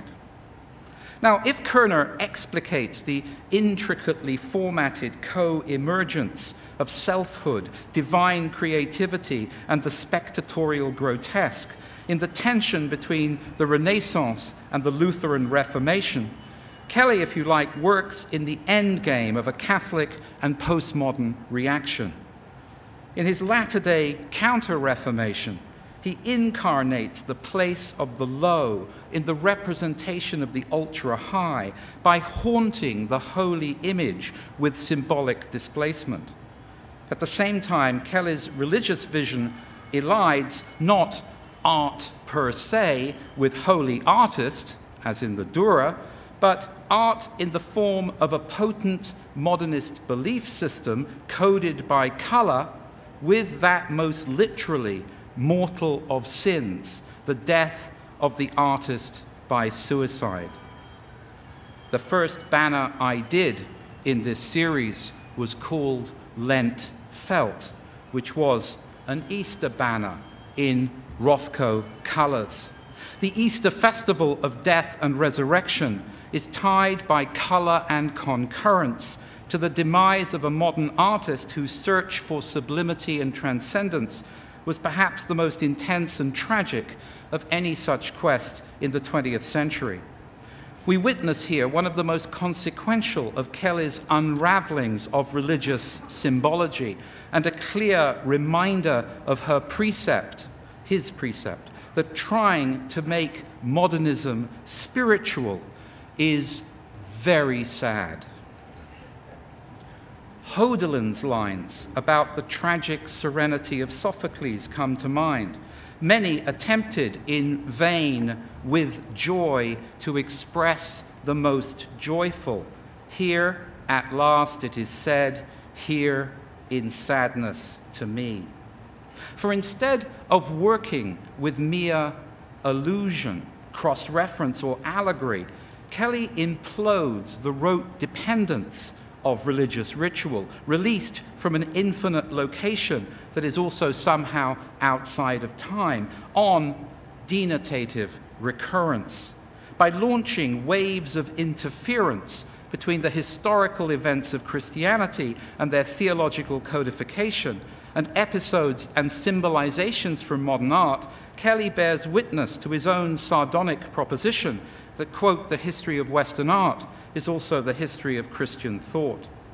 At the same time, he genetically re-engineers the structural codependency of these terms, exposing their false purity and submitting them to another tautological dissolve. Rothko's Bloodstain, Artist's Conception, 1985, and Lentfeld. But Mike took it further. He doggedly diverted the bloody wound of Christ through the self-mortification of Rothko, an association triggered for him by an emblematic black and white photograph of the artist slumped in a pool of blood. In Plato's Cave, he indulged in an even bolder reverie on the palette of corporeal distress inspired by the torment of the crucifixion. Quote, "The shade of Christ's bruises are constant, no matter what skin tone acts as their background. Black Jesus, red Jesus, yellow Jesus, white Jesus, all lie together in the same melting pot where fatty purple cooks to the top. This plum field painting of vital fluid darkens in hue as it flutters down into the depths. Down, down, down. This tint is the initiator of my mind's fall into the shaft of memory." Mike mixes, as only Mike could, devotional ecstasy, pseudo-documentary description, and tropic virtuosity. He refers to the formal language of art, the question of a foreground and background embodied by the skin and wounds of Christ. He refers to an idiosyncratic color theory, the black, red, yellow, and white Jesuses, which draw on the Christ en couleur of Gauguin and the Nabi. He refers to food and cooking, the melting pot and the plum, and by implication to racial types denominated by color. This heretical recipe culminates in the shaft-like declension of memory and its precipitous downward fall, which operates as both a spatial simile and an explanation of the point of origin of the reverie itself, set off as it was by synaptic flashpoints triggered during the artist's descent into memorial association. What he saw through to here was only the way down. Down, down, down you go into a secret buried chamber. And once you've gotten past your trauma, your conditioning, once you've gotten past thinking that your life is surrounded by dirt, then things start to open up. In this blackness, can you tell the difference between the stifling claustrophobia of the living grave and the limitless expanses of outer space? I think not. So just relax. This would seem to be the end of it, the launch of a precipitation so far down that memory and darkness have become one, and all is lost and buried. But of course, this very descent, even into a hellish void or the nothinglessness of dirt, is just a place of commencement where things, quote, start to open up, and a ghoulish continuity is sparked between living death and cosmic speculation. We might glimpse here a negative cast of Walter Benjamin's invocation of messianic history, something that answers from the bottom up to the top-down transfigurations of divine or metaphysical ordination. This is Kelley's hope, born from hopelessness, his way through to a future that he knew or found or feared was always policed by the demons of the conditional. Thank you.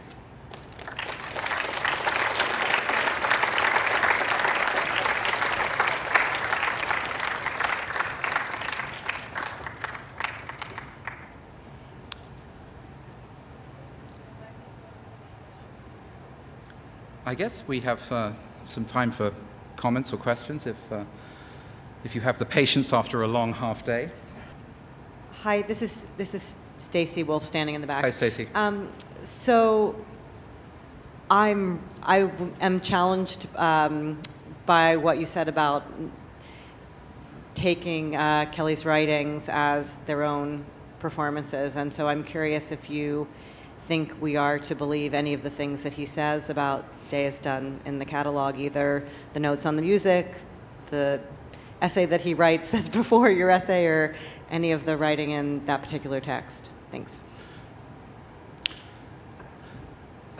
Well, I think I was at some pains to show that for Kelley, the possibility of these three modes of writing, the one that actually was fairly go-ahead, straightforward, expository, telling us how things happened, and the text in the catalog for Day Is Done are very much of that order because they collect the literal scripts and exchanges in the individual performances.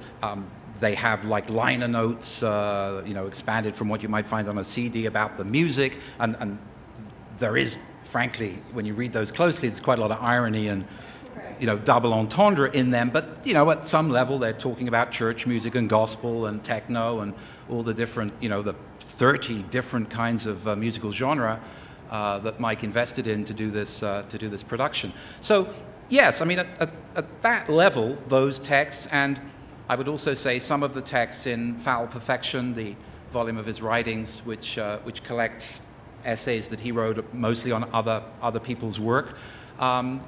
They're in that category of exposition, and he was cool. He was fine with that. He was writing, he said it quite explicitly, he was taking on the rhetoric and manner of a critic or an art historian, and this is where the sort of the needle would come in, because he said because no one else was doing this. No one was writing on these people. No one was writing at that point on John Miller. No one was writing, what was really interesting about Jim Shaw. No one was doing the kind of work on the people whose work he was really, really close to, and people he was close to. So he did it. He just took it upon himself to do it, and he did it, sort of like he would do if you were writing in those days for Art Forum. And one of the essays, the Foul Perfection, that titles the book, was indeed published in Art Forum, I think, in 1990 or 89. So yeah, that strand exists. And then there's this sort of middle ground strand where he's being self-consciously projective and performative, but in a way you can really sort of identify with, like the writer of a script, that's not based on truth. It's not a documentary, it's a script, and it's a product of fantasy and fiction and projection, and there is dialogue, and people say things, and what they say shouldn't be identified with the author that wrote it any more with Kelley than with anyone else. Of course, they become a little deformed and strange as time goes on. They're not quite so straight ahead.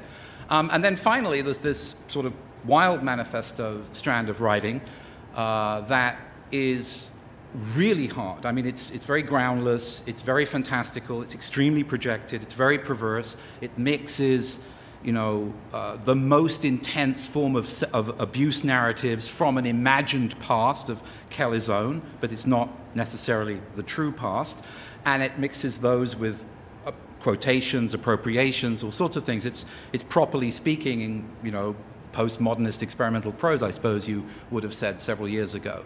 But the thing is, the categories are not watertight. So in every category, something of almost the other two categories almost always bleeds into it in some way. And that's, I think, what makes the whole vortex of Kelley's writing so challenging and exciting. I don't know if anyone wants to wrap up. Jenny, do you want to? Well, yeah. Thank you very much, everyone, for coming, everyone who talked and participated. If you haven't had enough, there's more Mike Kelley live programming, so please come back, and thank you very much, everyone.